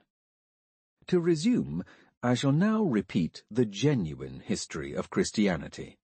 The very word Christianity is a misunderstanding. In reality, there has been only one Christian, and he died on the cross. The Evangel died on the cross. What was called Evangel from that hour onwards was already the antithesis of what he had lived. Bad tidings, a disangel.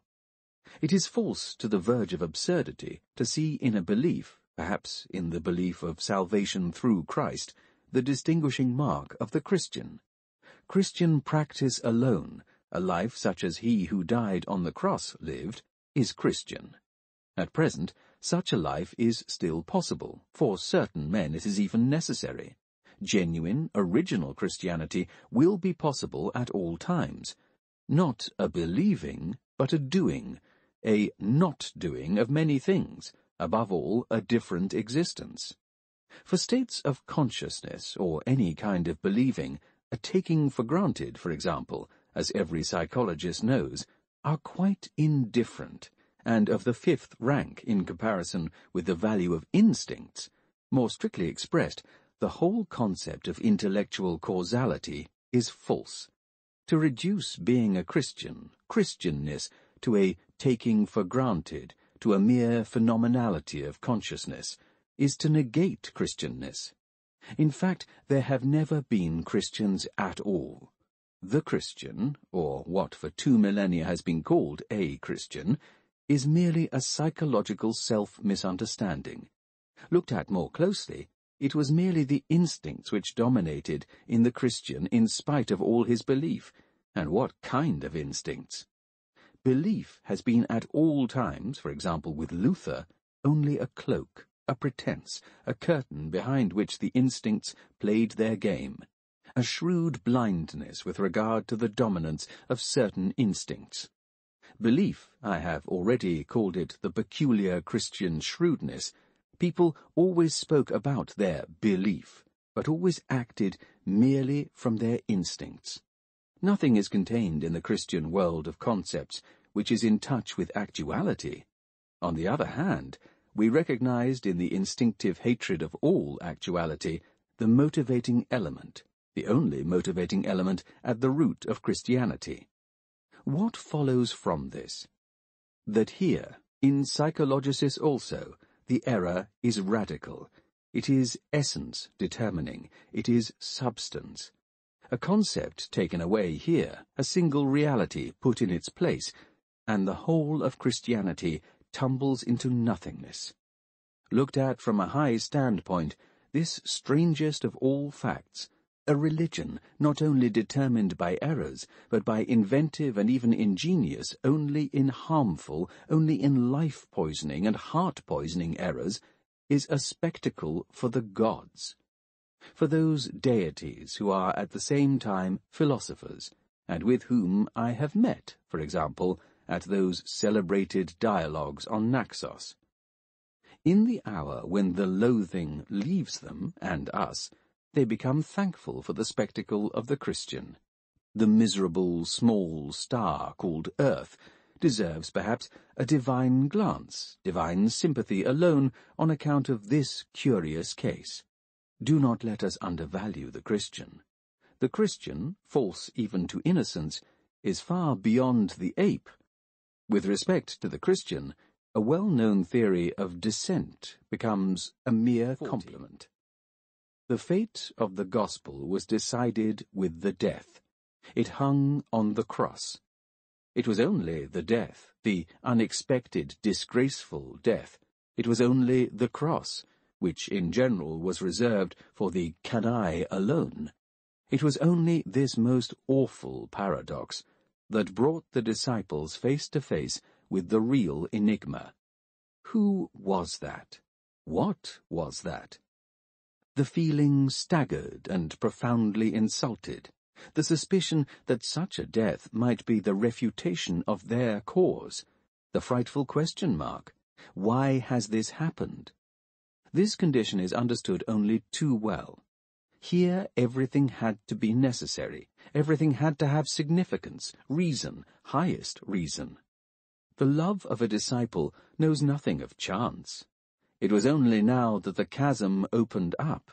Who killed him? Who was his natural enemy? This question came like a flash of lightning.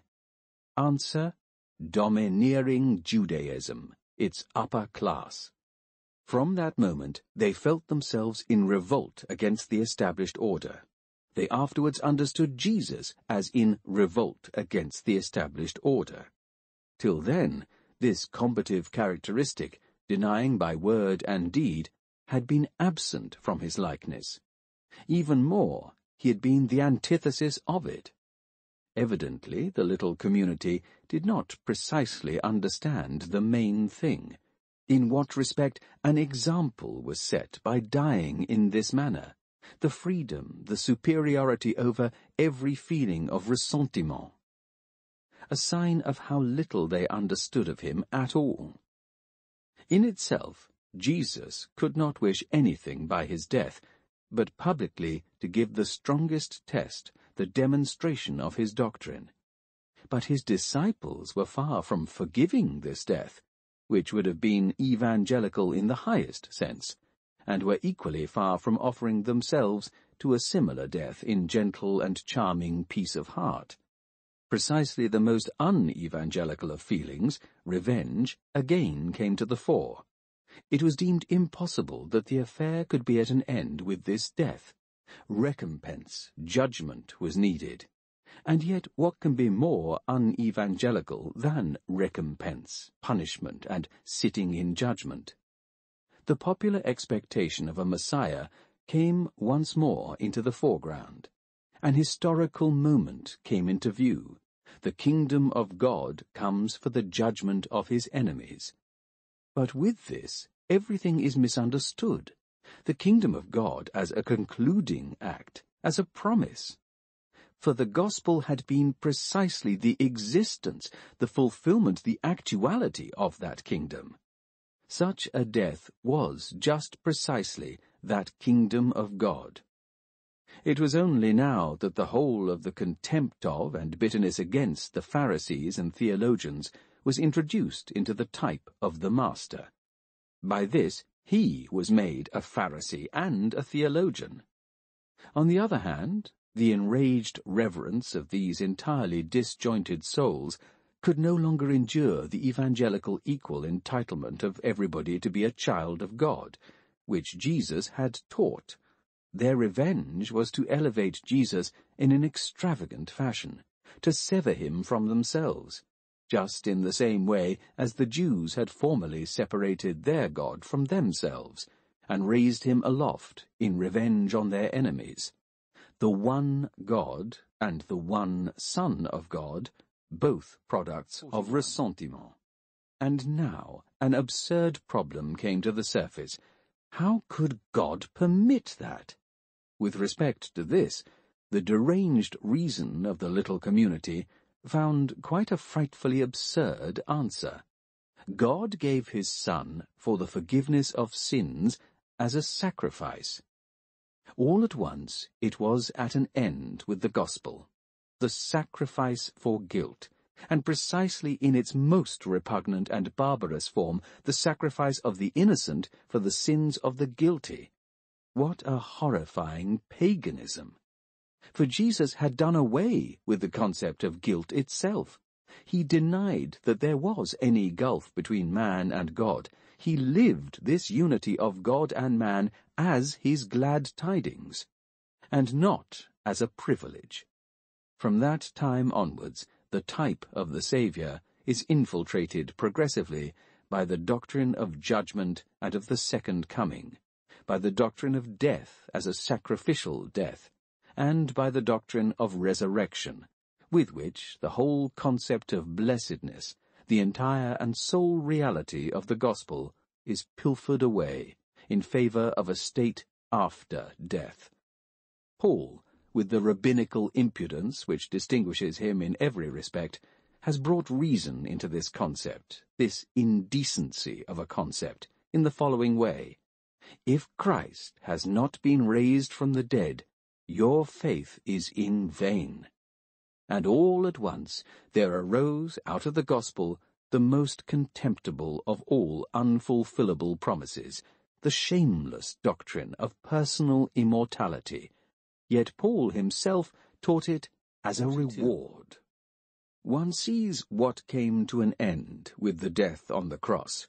A new, a thoroughly original commencement of a Buddhistic peace movement, of an actual and not merely promised happiness on earth.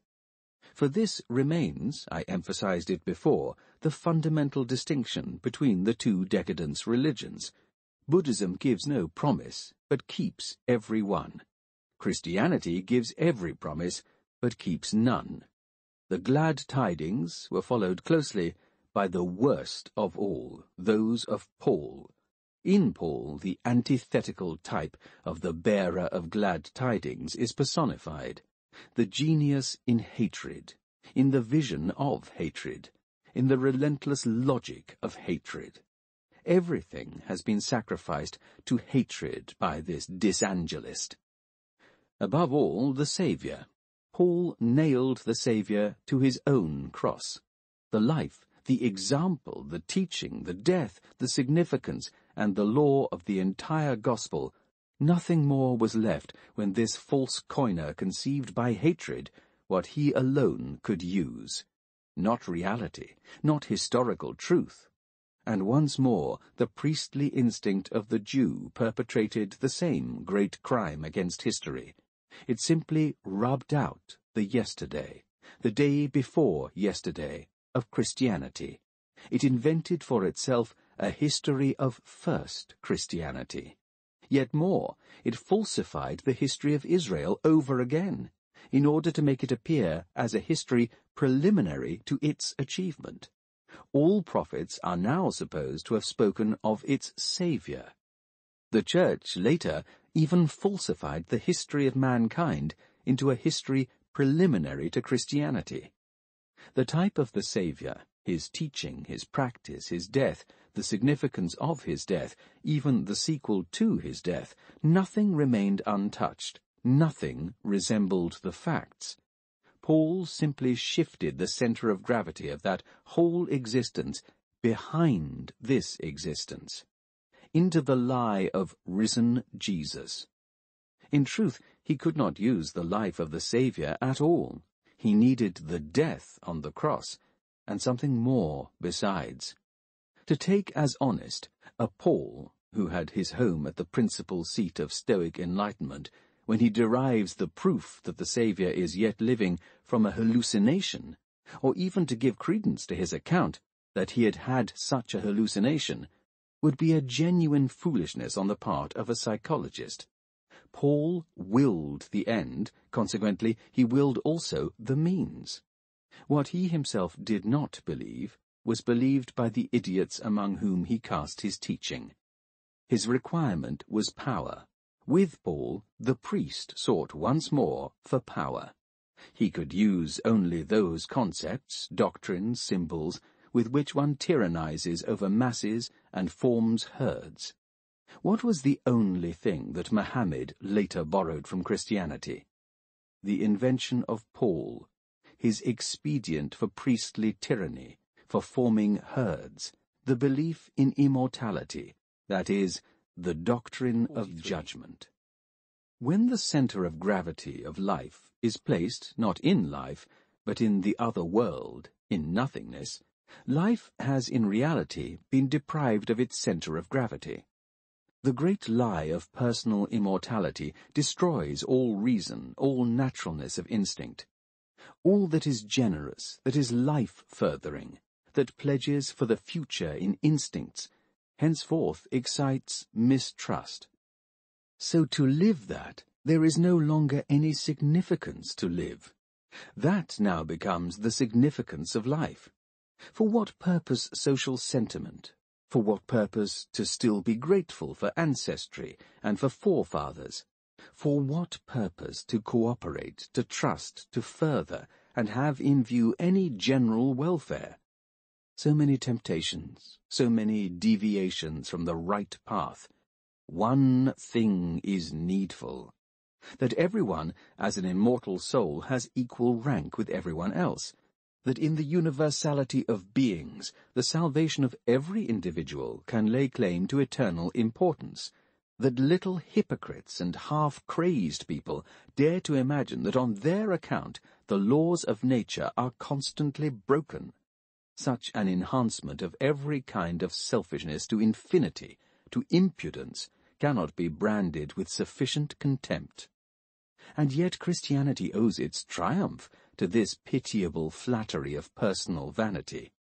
In this way it has enticed over to its side all the ill-constituted, the seditiously disposed, the underprivileged, the whole scum and dross of humanity. Salvation of the soul means, in plain words, the world revolves around me. The poison of the teaching of equal rights for all has been spread abroad by Christianity more than by anything else as a matter of principle. Christianity has, from the most secret recesses of bad instincts, waged a deadly war against every sentiment of reverence and distance between man and man. That is, against the prerequisite to every elevation, to every growth of civilization. Out of the ressentiment of the masses, it has forged for itself its principal weapon against us, against all that is noble, glad, and high-spirited on earth, against our happiness on earth. Immortality, granted to every Peter and Paul, has been the worst, the most vicious outrage on noble humanity ever. And let us not underestimate the calamity which, proceeding from Christianity, has insinuated itself even into politics. At present nobody any longer has the courage for separate rights, for rights of domination, for a feeling of reverence for himself and his equals, for pathos of distance. Our politics are morbid from this lack of courage. The aristocracy of character has been undermined most craftily by the lie of equality of souls. And if the belief in the privilege of the many makes revolutions, and will continue to make them, it is Christianity, let us not doubt it, it is Christian valuations which translate every revolution merely into blood and crime. Christianity is a revolt of all that creeps on the ground against what is elevated. The gospel of the lowly makes low. The Gospels are invaluable as evidence of the incessant corruption within the first congregation. What was later carried to a conclusion by Paul with the logical cynicism of a rabbi was, nevertheless, merely the process of decay which began with the death of the Saviour. These Gospels cannot be read too guardedly. There are difficulties behind every word. I confess, and I shall be pardoned for doing so, that to the psychologist they are a pleasure of the first rank for that very reason, as the antithesis to all naive depravity, as the refinement par excellence, as the artistic perfection in psychological depravity.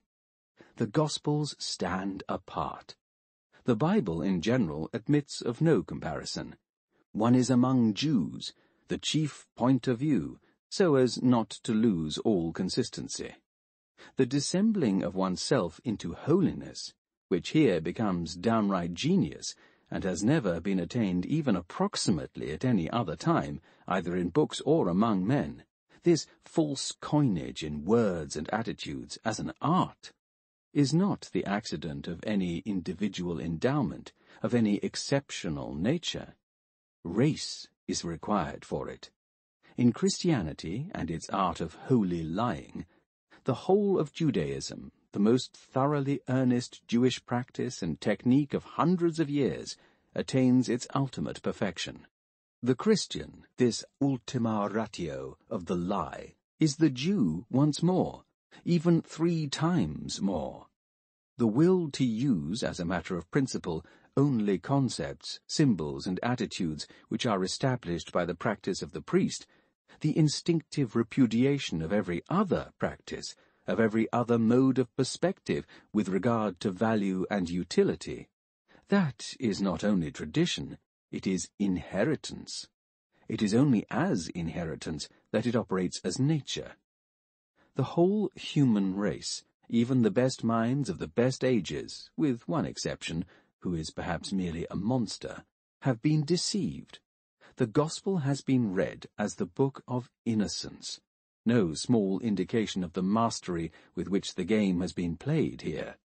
To be sure, if we got to see them, even if only in passing, all these whimsical hypocrites and artificial saints, the end would have come for them. And precisely because I never read a word without perceiving attitudes, I make an end of them. I cannot endure a certain way they have of opening their eyes. Fortunately, books for most people are merely literature. One must not be misled. Judge not, they say, but they send everything to hell which stands in their way. In making God judge, they themselves judge. In glorifying God, they glorify themselves. In demanding those virtues of which they themselves happen to be capable, yet more which they need in order to get the upper hand at all, they assume the grand airs of a wrestling for virtue, of a struggle for the triumph of virtue.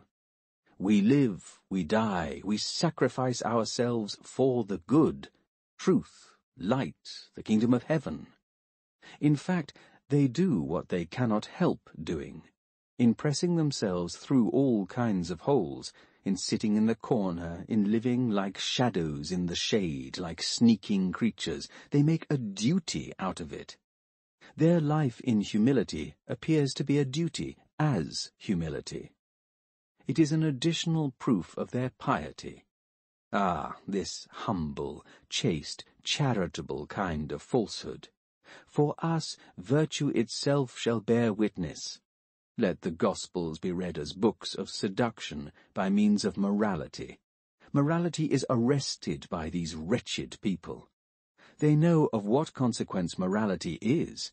Mankind is best led by the nose with morality. The reality is that here the most conscious self-conceit of the elect plays the part of discretion. They have placed themselves, the congregation, the good and just, once and for all on one side, on the side of truth, and the others, the world, on the other side. That has been the most fatal species of megalomania which has ever existed on earth.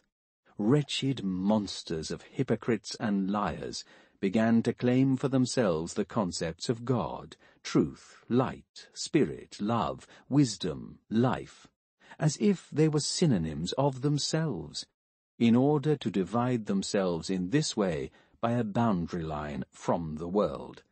Wretched superlatives of Jews, ripe for every kind of madhouse, reversed the values altogether according to their own nature, as if only the Christian was the significance, the salt, the standard, and even the ultimate tribunal for all the rest. The whole calamity became possible only because there was already in the world a related, ethnologically related species of megalomania, the Jewish. Once the gap between the Jews and the Jewish Christians had opened up, no choice at all remained to the latter except to apply the procedures for self-maintenance advised by Jewish instinct, against the Jews themselves, while the Jews had, until then, applied them only against all that was non-Jewish.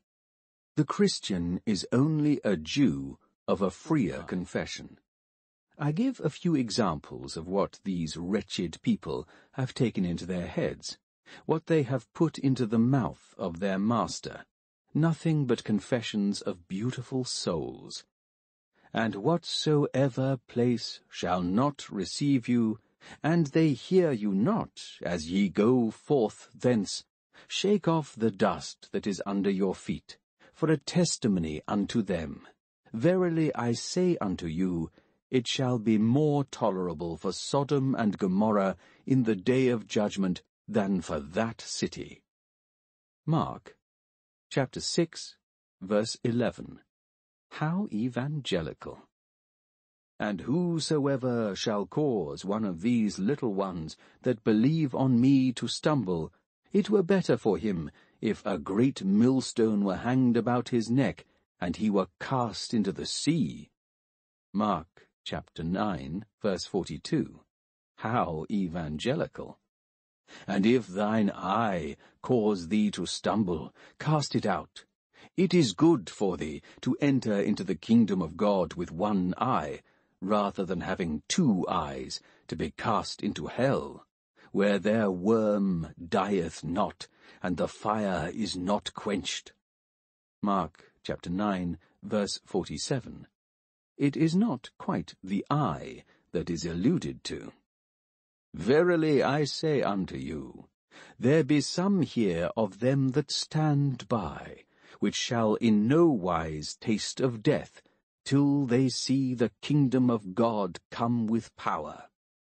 Mark chapter 9, verse 1. Well lied, lion. If any man would come after me, let him deny himself, and take up his cross, and follow me. For, remark of a psychologist, Christian morality is refuted by its force, its reasons refute, thus it is Christian. Mark chapter 8, verse 34. Judge not that ye be not judged. With what measure ye mete, it shall be measured unto you. Matthew chapter 7, verse 1. What a conception of justice, of a just judge!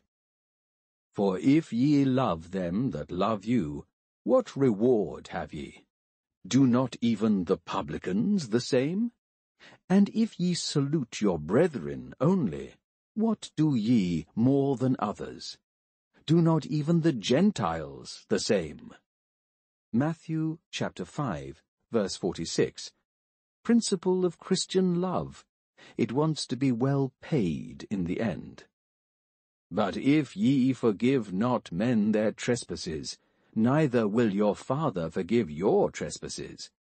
Matthew chapter 6, verse 15.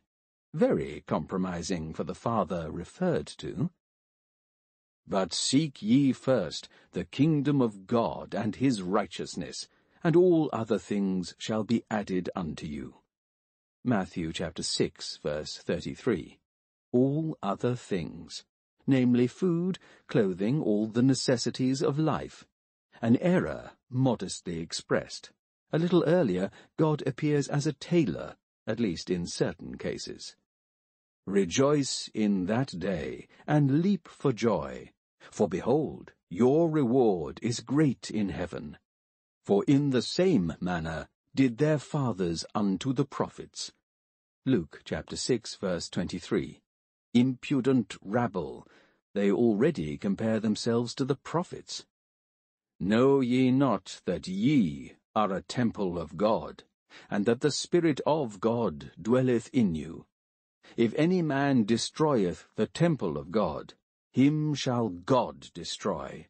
For the temple of God is holy, which temple ye are. Paul, 1 Corinthians chapter 3, verse 16. Such utterances cannot be sufficiently despised. Or know ye not that the saints shall judge the world? And if the world is judged by you, are ye unworthy to judge the smallest matters? Paul, 1 Corinthians chapter 6, verse 2. Alas, not merely the talk of a lunatic. This frightful deceiver continues as follows: Know ye not that we shall judge angels? How much more things that pertain to this life? Hath not God made foolish the wisdom of the world? For seeing that in the wisdom of God the world through its wisdom knew not God, it was God's good pleasure, through the foolishness of the preaching, to save them that believe. Not many wise after the flesh, not many mighty, not many noble are called, but God chose the foolish things of the world, that he might put to shame them that are wise. And God chose the weak things of the world, that he might put to shame the things that are strong, and the base things of the world, and the things that are despised did God choose, yea, and the things that are not, that he might bring to naught the things that are, that no flesh should glory before God. Paul, 1 Corinthians chapter 1, verse 20. For the purpose of understanding this passage, a document of the very first rank for the psychology of all Chandala morality, the first essay of my Genealogy of Morals should be read. There, for the first time, the antithesis between a noble morality and a Chandala morality, born out of ressentiment and impotent revenge, was put forward. Paul was the greatest of all apostles of revenge. What follows from all this? That one does well to put on gloves when reading the New Testament. The proximity of so much uncleanliness almost compels one to do so. We would no more choose first Christians for companionship than Polish Jews. Not that such an objection was required against them. Neither of them have a good smell. I have searched in vain in the New Testament for even a single sympathetic trait. There is nothing free, gracious, open-hearted, or upright in it. Humanity has not yet made its beginning here. The instincts of cleanliness are lacking. There are only bad instincts in the New Testament. There is no courage even for these bad instincts. Everything in it is cowardice. Everything is closing one's eyes to oneself and self-deception. Every book becomes clean when one has just read the New Testament. To give an example, immediately after Paul, I read Petronius with delight, that most charming and high-spirited mocker, of whom might be said what Domenico Boccaccio wrote to the Duke of Parma concerning Cesare Borgia, "E tutto festo," immortally healthy, immortally cheerful and well constituted. For these wretched hypocrites miscalculate in the main thing. They attack, but everything that is attacked by them is thereby distinguished. He who is attacked by a first Christian is not soiled. Reversely, it is an honor to have first Christians for enemies. The New Testament is not read without a predilection for that which is abused in it, to say nothing of the wisdom of this world, which an impudent boaster in vain sought to put to shame by a foolish sermon. But even the Pharisees and scribes gain an advantage from such antagonism. They must surely have been worth something to be hated in such an indecent manner. Hypocrisy! That is a reproach first Christians are allowed to make. In the end, the Pharisees and scribes were the privileged. That suffices. Chandala hatred needs no further reasons. The first Christian, I fear also the last Christian, whom I shall perhaps yet live to see, is by fundamental instinct a rebel against everything privileged. He lives for, he always struggles for, equal rights. Examined more exactly, he has no choice. If one personally wants to be one of the chosen of God, or a temple of God, or a judge of angels, every other principle of selection, for example, according to integrity, according to intellect, according to manliness and pride, according to beauty and freedom of heart, is simply world, the evil in itself. Moral. Every expression in the mouth of a first Christian is a lie. Every action he does is an instinctive falsehood. All his values, all his aims are harmful, but whomever he hates, whatever he hates, has value. The Christian, the priestly Christian especially, is a criterion of values. Do I still have to say that in the whole New Testament there is only a single figure which one is obliged to honor? Pilate, the Roman governor. To take a Jewish affair seriously, he will not be persuaded to do that. A Jew, more or less, what does that matter? The noble scorn of a Roman, before whom a shameless misuse of the word truth was carried on, has enriched the New Testament with the only expression which has value, which is itself its criticism, its annihilation. What is truth? What sets us apart is not that we do not rediscover any God, either in history or in nature, or behind nature, but that we recognize what was worshipped as God not as divine, but as pitiable, as absurd, as harmful, not only as an error, but as a crime against life. We deny God as God. If this God of the Christians were proved to us, we should know even less how to believe in him. In a formula, God, as Paul created him, is a denial of God. A religion like Christianity, which is not in touch with actuality on any point, which immediately falls down as soon as actuality comes into its own, even in a single point, must, of course, be mortally hostile to the wisdom of the world, that is, to science. It will approve of all expedients by which discipline of intellect, integrity, and strictness in matters of intellectual conscience, the noble coolness and freedom of intellect, can be poisoned, calumniated, and defamed. Belief as an imperative is the veto against science. In practice, the lie at any price. Paul understood that the lie, the belief, was needed. Later, the Church again understood Paul. The God whom Paul devised, a God who puts to shame the wisdom of the world, in the narrower sense, the two great opponents of all superstition, philology and medicine, is in fact only the resolute determination of Paul himself to do so. To call God one's own will, Torah, is truly Jewish. Paul wants to put to shame the wisdom of the world. His enemies are the good philologists and physicians of Alexandrian education. It is against them that he wages war. In fact, nobody can be a philologist and physician without, at the same time, being anti-Christian. For a philologist looks behind the holy books, a physician behind the physiological depravity of the typical Christian. The physician says incurable, the philologist says 48. Fraud. Has the celebrated story, which stands at the commencement of the Bible, really been understood? The story of God's mortal terror of science. It has not been understood. This priest book par excellence begins appropriately with the great inner difficulty of the priest. He has only one great danger. Consequently, God has only one great danger.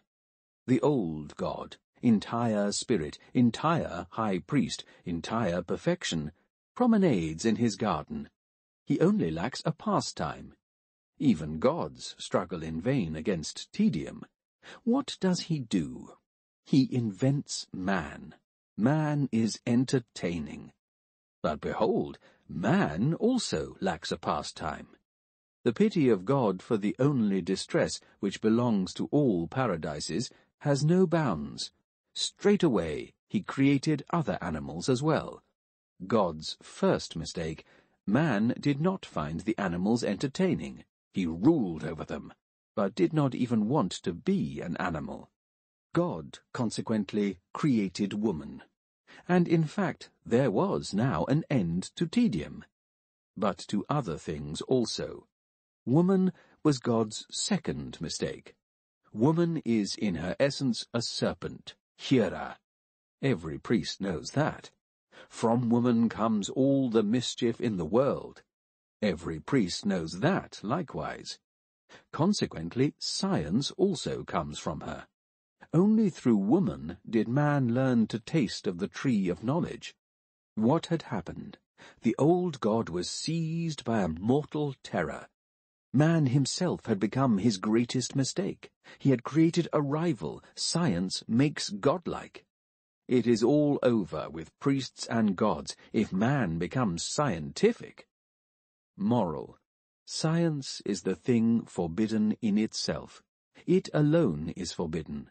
Science is the first sin, the germ of all sin, original sin. This alone is morality. Thou shalt not know. The rest follows from this. God was not prevented from being shrewd by his mortal terror. How does one defend oneself against science? That was for a long time his main problem.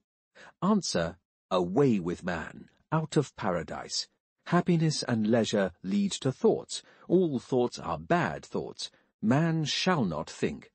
And the priest in himself invents distress, death, the danger of life in pregnancy, every kind of misery, old age, weariness, and above all, sickness. Nothing but expedience in the struggle against science. Distress does not permit man to think. And nevertheless, frightful, the edifice of knowledge towers above, heaven storming, dawning on the gods. What to do? The old god invents war. He separates the peoples, he brings it about that men mutually annihilate one another. The priests have always had need of war. War, among other things, is a great disturber of science. Incredible. Knowledge, the emancipation from the priest, increases even in spite of wars. And a final resolution is arrived at by the old god. Man has become scientific. There is no help for it. He must be drowned. I have been understood. The beginning of the Bible contains the entire psychology of the priest. The priest knows only one great danger, that is science, the sound concept of cause and effect. But science flourishes, on the whole, only under favorable circumstances. One must have superfluous time, one must have superfluous intellect in order to perceive. Consequently, man must be made unfortunate. This has at all times been the logic of the priest. One can already guess what has only thereby come into the world in accordance with this logic. Sin. The concepts of guilt and punishment, the whole moral order of the world, have been devised in opposition to science, in opposition to a severance of man from the priest. Man is not to look outwards, he is to look inwards into himself. He is not to look prudently and cautiously into things in order to learn. He is not to look at all. He is to suffer. And he is so to suffer as always to need the priest. Away with physicians. A saviour is needed. The concepts of guilt and punishment, inclusive of the doctrines of grace, of salvation, and of forgiveness, lies through and without any psychological reality, have been invented to destroy the causal sense in man. They are an attack on the concepts of cause and effect, and not an attack with the fists, with the knife, with honesty in hate and love, but springing from the most cowardly, most deceitful, and most ignoble instincts. A priest's attack, a parasite's attack, a vampirism of pale subterranean bloodsuckers. When the natural consequences of a deed are no longer natural, but are supposed to be brought about by the conceptual spectres of superstition, by God, by spirits, by souls, as mere moral consequences, as reward, punishment, suggestion, or means of education, then the prerequisite of perception has been destroyed. The greatest crime against mankind has been committed. Sin, to repeat once more, this form of human self-violation par excellence, has been invented for the purpose of making science, culture, every kind of elevation and nobility of man impossible. The priest rules by the invention of sin. I do not, at this point, excuse myself from giving a psychology of belief, of believers, for the use, as is appropriate, of believers. If persons are still to be found today who do not know how indecent it is to be a believer, or how far it is a symbol of decadence, of a broken will to life, they will know it by tomorrow. My voice reaches even those who are hard of hearing. It appears, unless I have heard wrongly, that there is, among Christians, a kind of criterion of truth, which is called the proof by power. Belief makes blessed, therefore it is true. One might here object, in the first place, that the beatifying has not been proved, only promised. Blessedness has been united with the condition of believing. One is to become blessed, because one believes. But how could that be proved? That what the priest promises to the believer for the other world, inaccessible to all control, will actually happen. The alleged proof by power is thus again, after all, only a belief that the effect, which is supposed to follow from belief, will not fail to take place. In a formula, I believe that belief makes blessed, consequently it is true. But here we are already at an end. The consequently would be the absurdum itself as a criterion of truth. If we suppose, however, with some obsequiousness, that the beatifying by belief is proved, not only wished, not only promised, by the somewhat suspicious tongue of a priest, would blessedness, more technically expressed, delight, ever be a proof of truth? So little indeed that it almost provides the counter-proof. In any case, the strongest suspicion against truth, when feelings of delight have a voice in the question, what is true? The proof by delight is a proof of delight, that is all. How is it established for all the world that true judgments give more enjoyment than false ones, and have necessarily, according to a pre-established harmony, pleasant feelings in their train? The experience of all stern, profoundly constituted intellects teaches the reverse. Every step towards truth has had to be fought for, and whatever else human hearts, human love, human confidence in life are attached to, they have almost had to be abandoned for it. Therefore greatness of soul is required. The service of truth is the hardest service. What does it mean, then, to be honest in intellectual matters, to be stern with regard to one's heart, to despise fine feelings, to make oneself a conscience out of every yes and no? Belief makes blessed. Consequently, it lies. That belief, under certain circumstances, makes blessed, that bliss does not make a fixed idea true, that belief removes no mountains but places mountains where there are none, a hasty walk through a madhouse enlightens sufficiently on these matters. Not a priest, to be sure, for he denies by instinct that sickness is sickness, and a madhouse is a madhouse. Christianity needs sickness, almost as much as Hellenism needs a surplus of healthiness. Making sick is the true final purpose of the Church's whole system of salvation procedures. And the Church itself, is it not the Catholic madhouse as the ultimate ideal? Earth as nothing but a madhouse. Religious man, as the Church wishes him to be, is a typical decadent. The period when a religious crisis becomes master of a people is always distinguished by nervous epidemics. The inner world of religious man is too similar to the inner world of the overexcited and exhausted for any distinction to be made between the two. The highest states which Christianity has hung up over mankind as the most valuable of all values are forms of epilepsy. To the greater honor of God, the Church has canonized only crazed people or great deceivers.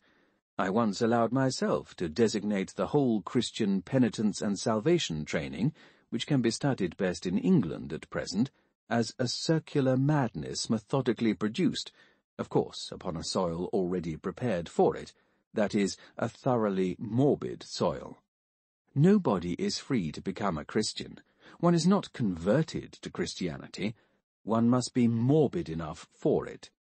We others, who have the courage for health and also for contempt, how we are permitted to despise a religion that teaches misunderstanding of the body, that does not want to get rid of the superstition of the soul, that makes a merit of insufficient nourishment, that combats in health a sort of enemy, devil, or temptation, that persuaded itself that a perfect soul could be carried about in a corpse of a body, and for that purpose needed to formulate a new concept of perfection, a pale, sickly, idiotic visionary condition, so-called holiness. Holiness itself merely a series of symptoms of an impoverished, enervated, and incurably ruined body. The Christian movement, as a European movement, has been, from the beginning, a collective movement of all kinds of outcast and refuse elements. In Christianity, this movement strives for power. It does not express the decay of a race. It is an aggregate formation of forms of decadence from everywhere which crowd together and seek one another. It was not, as is usually believed, the corruption of antiquity itself, of noble antiquity, that made Christianity possible. The learned idiocy, which even today maintains such a belief, cannot be contradicted with sufficient severity.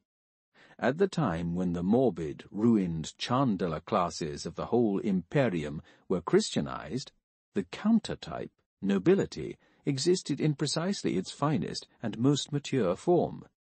The majority became master. The democratism of Christian instinct conquered. Christianity was not national. It was not racially conditioned. It appealed to every kind of person disinherited of life. It had its allies everywhere. Christianity has, at its basis, the grudge of the sick, the instinct opposed to the healthy, opposed to health. Everything well-constituted, proud, high-spirited, beauty above all, pains it in ear and eye.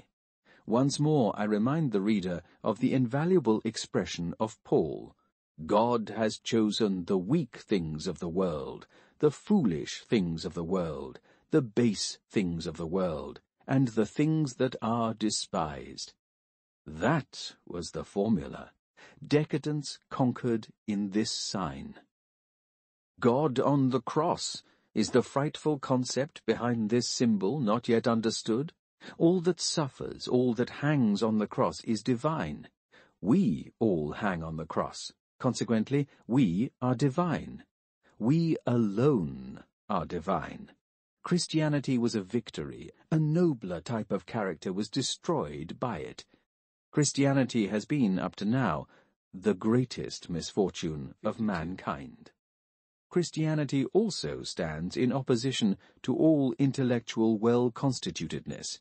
It can only use morbid reason as Christian reason. It takes the part of everything idiotic. It pronounces a curse against intellect, against the pride of sound intellect. Because sickness belongs to the essence of Christianity, the typical Christian state, belief, must also be a form of sickness. All straight, upright, scientific paths to perception must be repudiated by the Church as forbidden paths. Doubt is already sin. The complete lack of psychological cleanliness in the priest, betraying itself in his look, is a phenomenon resulting from decadence. Hysterical women and children with rickety constitutions must be observed in respect to the frequency with which instinctive falsity, delight in lying for the sake of lying, incapacity for looking straight and walking straight, are expressions of decadence. Belief means not wishing to know what is true. The pietist, the priest of both sexes, is false because he is sick. His instinct is averse to truth, having its rights on any point. What makes sickly is good. What comes from fullness, from abundance, from power, is evil. That is what the believer feels. Compulsion to lie. In that I discover every predetermined theologian. Another mark of the theologian is his incapacity for philology.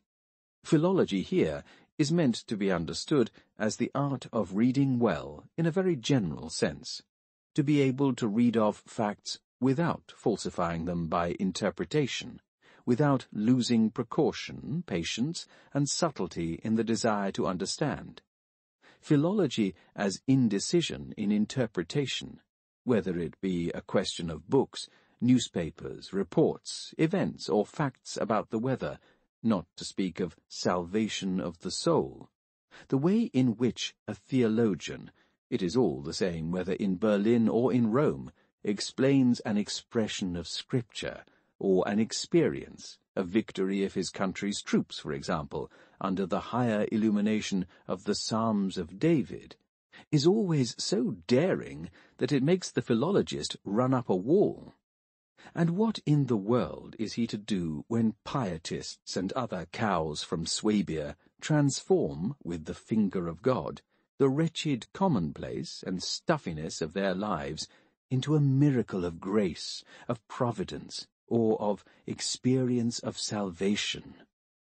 The most modest expenditure of intellect, not to say of propriety, should certainly suffice to bring these interpreters to the conviction of the absolute childishness and unworthiness of such a misuse of divine manipulation.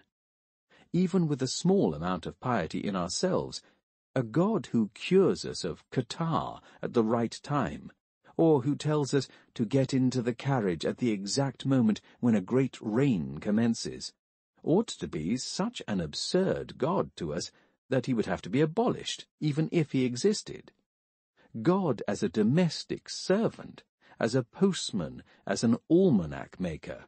After all, a word for the stupidest kind of accidents, divine providence, as it is still believed in by almost every third man in educated Germany, would be such an objection to God that a stronger one could not be thought of. And in any case, God is an objection to the Germans. 53. It is so little true that martyrs prove anything as to the truth of an affair that I would gladly deny that a martyr has ever had anything to do with truth. By the tone in which a martyr throws at people's heads what he takes to be true, such a low grade of intellectual integrity, such an obtuseness for the question of truth is expressed, that a martyr never needs to be refuted.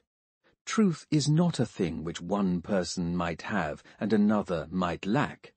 Therefore, at best, peasants or peasant apostles like Luther can think concerning truth. One may be sure that proportionally to the grade of conscientiousness in intellectual matters, modesty, resignation on this point always becomes greater. To know 5 things, and with dainty hand to decline to know anything else, truth, as the word is understood by every prophet, every sectarian, every free thinker, every socialist, every churchman, is a complete proof that as yet not even a beginning has been made on the intellectual discipline and self-overcoming which are needed for the finding of any small, ever so small, truth. The deaths of martyrs, by the way, have been a great misfortune in history. They have seduced. The inference of all idiots, women and mob included, to the effect that a cause for which anyone lays down his life, or which, like primitive Christianity, even produces death-seeking epidemics, is of importance, this inference has become an unspeakable drag upon verification, upon the spirit of verification and precaution. The martyrs have injured truth. Even now, a crude form of persecution is all that is needed to create an honorable name for a sectarianism, no matter how indifferent in itself. What? Does it alter anything of the value of a cause if somebody lays down his life for it? An error which becomes honorable is an error which possesses an additional seductive charm. Do you think we would give you an opportunity, messieurs the theologians, of being the martyrs for your lie? One refutes a thing by laying it respectfully on ice. It is just so that one also refutes theologians. It was precisely the grand historical stupidity of all persecutors that they gave an honorable aspect to the cause of their opponents, that they made a present to it of the fascination of martyrdom. Woman is still prostrate on her knees before an error, because she has been told that somebody has died for it on the cross. Is the cross then an argument? But with regard to all these matters, one man alone has said the word that has been needed for millennia: Zarathustra. Signs of blood have been written by them on the path they followed, and their folly taught that truth is proved by blood. But blood is the worst of all witnesses to truth.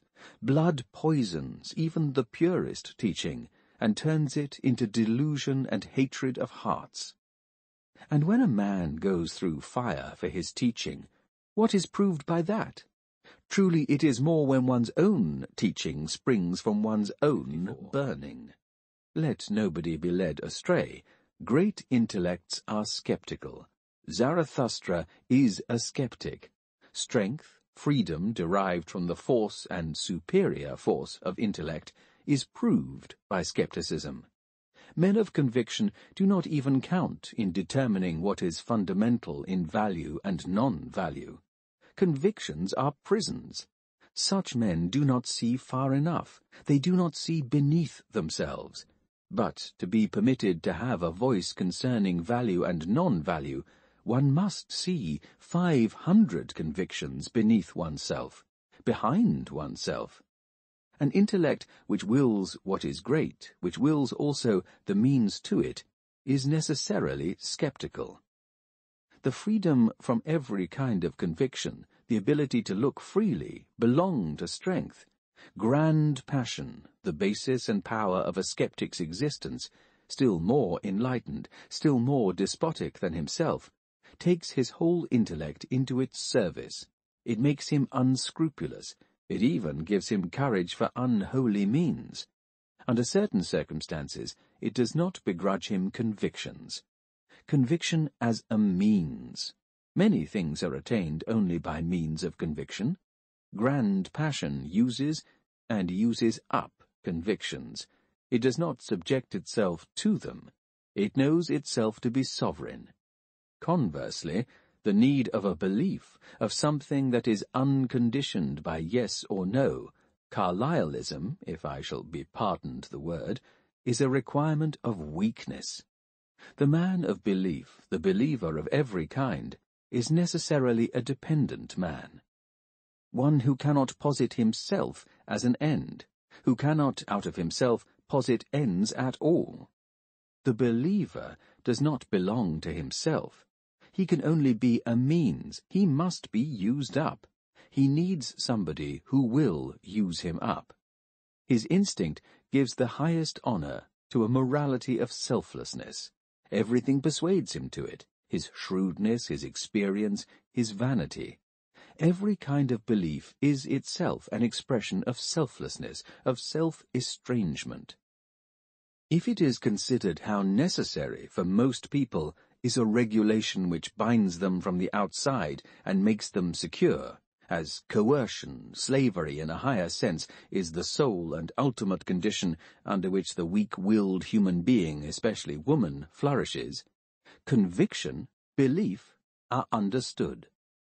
The man of conviction has it for his backbone, not to see many things, not to be unbiased, to be an interested party through and through, to have a strict and necessary perspective with regard to all values. These alone are the conditions for such a kind of man to exist. But he is thereby the antithesis, the antagonist of the truthful man, of truth.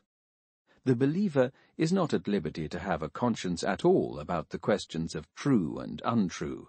To be honest here would be his immediate ruin. The pathological conditionality of his perspective makes a fanatic out of a convinced person. Savonarola, Luther, Rousseau, Robespierre, Saint-Simon, the type antithetical to the strong, emancipated intellect. But the strong attitude of these morbid intellects, these conceptual epileptics, operates on the great masses. The fanatics are picturesque. Mankind prefers seeing postures to hearing reasons. A step further in the psychology of conviction, of belief. It is now a long time since the question was submitted by me for consideration whether convictions are not more dangerous enemies of truth than falsehoods. This time I should like to ask the decisive question: does an antithesis between falsehood and a conviction exist at all? All the world believes it, but what is not believed by all the world? Every conviction has its history, its previous forms, its tentative shapes and mistakes. It becomes conviction after not having been so for a long time, after having hardly been so for a yet longer time. What? Could not falsehood also be among these embryonic forms of conviction? It sometimes needs merely a change of persons. In the Son that becomes conviction, which in the Father was still falsehood. Not wishing to see something which one sees, not wishing so to see something as one sees it, that is what I call falsehood. It does not matter whether or not the lie takes place in the presence of witnesses. The most common falsehood is that by which one deceives oneself. The deception of others is a relatively exceptional case. Now, this not wishing to see what one sees, this not wishing so to see as one sees, is almost the first condition for all who are party in any sense whatsoever. The party man becomes a liar by necessity. German historiography, for example, is convinced that Rome was despotism, that the Teutons brought the spirit of freedom into the world. What is the difference between this conviction and a lie? Need one yet wonder if, by instinct, all parties, inclusive of German historians, have the sublime words of morality in their mouths? That morality almost continues to exist because party men of all kinds have need of it every hour. This is our conviction. We confess it before all the world. We live and die for it. Respect all who have convictions. I have even heard the same out of the mouths of anti-Semites. On the contrary, gentlemen, an anti-Semite by no means becomes more decent because he lies on principle. The priests, who in such matters are more refined and understand very well the objection which lies in the concept of a conviction, that is, a mendacity that is principled because it serves the purpose, have obtained from the Jews the policy of inserting in its place the concepts God, will of God, revelation of God. Kant also, with his categorical imperative, was on the same road.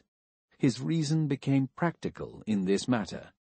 There are questions in which the decision concerning truth or untruth does not appertain to man. All the highest questions, all the highest problems of value are beyond human reason. To understand the limits of reason, only that is genuine philosophy. To what end did God give man revelation? Would God have done anything superfluous? Man cannot know of himself what is good and evil. On that account, God taught him his will. Moral: the priest does not lie. The question of true or untrue in such matters as priests speak about does not permit of lying at all. For in order to be able to lie, one would have to be able to determine what is true here. But that is just what man cannot do. The priest is thus only the mouthpiece of God. Such a priestly syllogism is by no means exclusively Jewish or Christian. The right to lie and the policy of revelation belong to the type of the priest, to the priests of decadence as well as of paganism. Pagans are all who say yes to life, to whom God is the word for the great yes to everything. Law, will of God, the holy book, inspiration, all only words for the conditions under which the priest comes to power, by which he maintains his power. These concepts are found at the basis of every priestly organization, of every hierarchic or philosopho-hierarchic structure. The holy falsehood, common to Confucius, to the law book of Manu, to Muhammad, to the Christian church, is not absent in Plato. Truth is here. This means that wherever it becomes audible, the priest is lying. Finally, it is of importance to what end is there lying. That holy ends are lacking in Christianity is my objection to its means. Only bad ends, poisoning, calumniating and denying of life, despising of body, abasement and self-violation of man through the concept of sin. Consequently, its means are also bad. With an entirely different feeling, I read the law book of Manu, an incomparably intellectual and superior work, which it would be a sin against the spirit even to name in the same breath as the Bible. It is clear at once. It has an actual philosophy behind it, in it, not a mere bad-smelling Jewish acidity of rabbinism and superstition. It gives even the most fastidious psychologist something to bite on. Not forgetting the main thing, the fundamental difference from every kind of Bible. It is the means by which the noble classes, the philosophers and the warriors, stretch out their hands over the multitude. Noble values everywhere, a feeling of perfection, an affirmation of life, a triumphant feeling of well-being in oneself and in life. Sunshine spreads over the entire book. All the things which Christianity takes as objects of its unfathomable vulgarity, for example, procreation, woman, marriage, are treated seriously here, with reverence, love, and confidence. How can one really put a book into the hands of children and women which contains those vile words, "Because of fornications, let each man have his own wife, and let each woman have her own husband, for it is better to marry than to burn"? And is it allowable to be a Christian as long as the origin of man is Christianized, that is, dirtied with the concept of the Immaculate Conception? I know of no book in which so many delicate and kind things are said of woman as in the law book of Manu. Those old greybeards and saints have a way of being gracious towards women, which perhaps has not been surpassed. The mouth of a woman, the book says at one point, the bosom of a maiden, the prayer of a child, the smoke of sacrifice, are always pure. Another passage, there is nothing purer than the light of the sun, the shadow of a cow, air, water, fire, and the breath of a maiden. A last passage, perhaps also a holy lie. All openings of the body above the navel are pure, all under it are impure. Only in a maiden is the whole body pure. The unholiness of Christian means is surprised in flagrante, when for once the Christian purpose is measured by the purpose of the law book of Manu. When this great antithesis of purpose is put under a strong light, the critic of Christianity cannot help making Christianity contemptible. Such a law book as that of Manu originates like every good law book. It sums up the experience, the policy, and the experimental morality of long centuries. It finishes, it no longer creates. The prerequisite for a codification of that kind is the insight that the means for creating authority for a truth, slowly and expensively acquired, are fundamentally different from those with which one would prove it. A law book never recounts the advantage, the reasons, the casuistry in the previous history of a law, for in that way it would lose its imperative tone, the "thou shalt," the prerequisite for its being obeyed. The problem lies precisely in this. At a certain point in the development of a nation, its most enlightened class, that is, the most retrospective and prospective, declares the experience according to which people are to live, that is, according to which they can live, to be settled. Its aim is to bring home from the times of experiment and unfortunate experience the richest and most complete harvest possible. Consequently, what is to be avoided above all is the continuation of experimenting, the continuation of the fluid condition of values, testing, choosing, and criticizing of values in infinitum. A double wall is established in opposition to this. On the one hand, revelation, that is, the assertion that the reason for those laws is not of human origin, not wearisomely sought out and found after many mistakes, but of divine origin, entire, perfect, without a history, a gift, a miracle, a mere communication.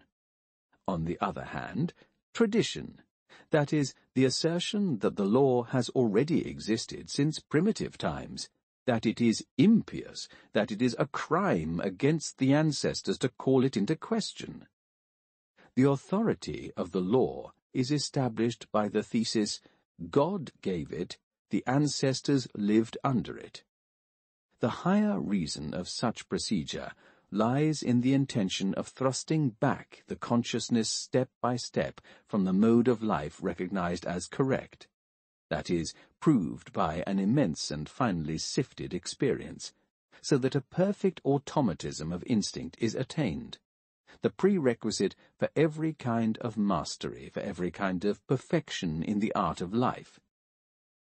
To draw up a law book like that of Manu means the concession to a people to become in future masterly, perfect, to exercise ambition for the highest art of life.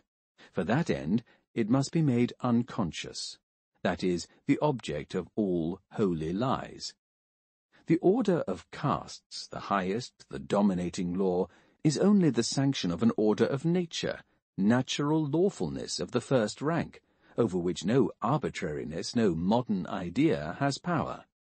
In every healthy society, three types, mutually conditioning and differently gravitating, physiologically separate themselves, each of which has its own hygiene, its own domain of labor, its own special sentiment of perfection, its own special mastery. Nature, not Manu, separates from one another the mainly intellectual individuals, the individuals mainly excelling in muscular strength and temperament, and the third class, neither distinguished in the one nor in the other, the mediocre individuals, the latter as the great number, the former as the select individuals. The highest caste, I call them the fewest, has, as the perfect caste, the privileges of the fewest. To them belongs the right to represent happiness, beauty, goodness on earth.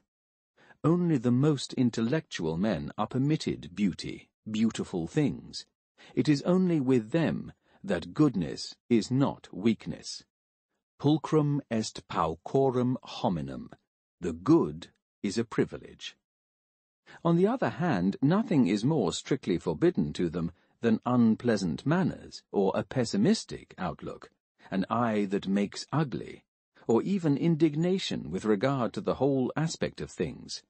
Indignation is the privilege of the Chandala, and pessimism similarly. The world is perfect. Thus speaks the instinct of the most intellectual men, the affirmative instinct. Imperfection, every kind of inferiority to us, distance, pathos of distance, even the Chandala belong to this perfection.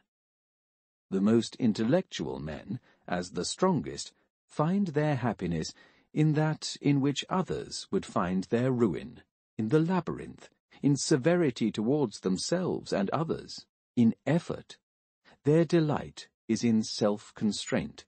With them, asceticism becomes naturalness, requirement, instinct. A difficult task is regarded by them as a privilege, to play with burdens which crush others to death, as a recreation. Knowledge, a form of asceticism. They are the most venerable kind of man. That does not exclude their being the most cheerful, the most amiable. They rule, not because they want to, but because they are. They are not at liberty to be the second in rank.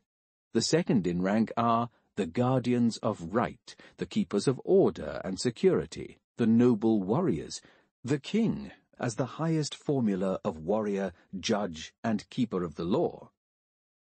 The second in rank are the executive of the most intellectual, the most closely associated with them, relieving them of all that is coarse in the work of ruling, their retinue, their right hand, their best disciples.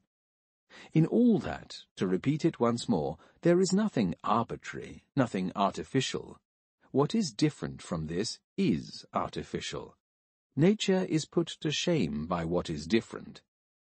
By the order of castes, the order of rank, only the supreme law of life itself is formulated. The separation of the three types is necessary for the maintenance of society, for the making possible of higher and highest types. The inequality of rights is the very condition of there being rights at all. A right is a privilege. In his mode of existence, everyone has his privilege. Let us not undervalue the privileges of the mediocre. Life always becomes harder towards the summit. The cold increases, responsibility increases. A high civilization is a pyramid. It can only stand upon a broad base. It has for a first prerequisite a strongly and soundly consolidated mediocrity. Handicraft, trade, agriculture, science, the greater part of art, in a word, the whole compass of business activity is exclusively compatible with an average amount of ability and pretension. The same pursuits would be displaced among the elite. The instinct appropriate to them would contradict aristocracy as well as anarchy. There is a determination of nature that a person should be a public utility, a wheel, a function. It is not society. It is the kind of happiness of which the larger number alone are capable, which makes intelligent machines out of them. For the mediocre, it is a happiness to be mediocre. For them, the mastery in one thing, specialism, is a natural instinct. It would be altogether unworthy of a more profound intellect to see an objection in mediocrity itself. It is indeed the first necessity for the possibility of exceptions. A high civilization is conditioned by it. If the exceptional man just treats the mediocre with a more delicate touch than himself and his equals, it is not mere courtesy of heart. It is simply his duty. Whom do I hate most among the mob of the present day? The socialist mob, the Chandala apostles who undermine the working man's instinct, his pleasure, his feeling of contentedness with his petty existence, who make him envious, who teach him revenge. The wrong never lies in unequal rights. It lies in the pretension to equal rights. What is bad? But I said it already. All that springs from weakness, from envy, from revenge. The anarchist and the Christian are of the same origin. In fact, it makes a difference for what purpose a person lies, whether he preserves with it or destroys with it. One may assert a perfect equivalence between the Christian and the anarchist. Their object, their instinct, is towards destruction. The proof of this proposition can be read plainly from history. It is contained in history with frightful distinctness. If we just now became acquainted with a religious legislation whose object was to make eternal the highest condition for making life flourish, a great organization of society, Christianity, on the other hand, found its mission in putting an end to just such an organization, because life flourished in it. There the proceeds of reason from long periods of experiment and uncertainty were intended to be invested for the most remote advantage, and the harvest was intended to be brought home as large, as rich, and as complete as possible. Here, reversely, the harvest was blighted during the night. That which stood there aere perennius, the imperium Romanum, the grandest form of organization under difficult conditions that has hitherto been achieved, in comparison with which everything previous, everything subsequent is patchwork, bungling, and dilettantism, those holy anarchists have made a piety out of destroying the world that is, the Imperium Romanum, until no stone remained upon another, until even Teutons and other ruffians could become master over it. The Christian and the anarchist, both decadents, both incapable of operating in any way other than disintegrating, blighting, stunting, blood-sucking, both exhibiting the instinct of mortal hatred of whatever stands, whatever is great, whatever has durability, whatever promises futurity to life. Christianity was the vampire of the Imperium Romanum. In the night it has undone the immense achievement of the Romans, who obtained the site for a grand civilization that would require time. Is it not yet understood? The Imperium Romanum, which we know, which the history of the Roman province always teaches us to know better, that most admirable work of art of the grand style, was a beginning. Its structure was calculated to prove itself by millennia. Up till now, there has never been such a building. No building of a similar magnitude has even been dreamt of. This organization was steadfast enough to endure bad emperors. The accident of persons must have nothing to do with such matters, first principle of all great architecture. But it was not steadfast enough against the most corrupt kind of corruption, against the Christian. These stealthy vermin, which in darkness, obscurity, and duplicity approached every individual, sucking out of him the seriousness for true things, the whole instinct for realities, that cowardly, feminine, and honeyed crew, have gradually estranged the souls from that immense edifice. Those valuable, those manly, noble natures, who felt the cause of Rome to be their own cause, their own seriousness, their own pride.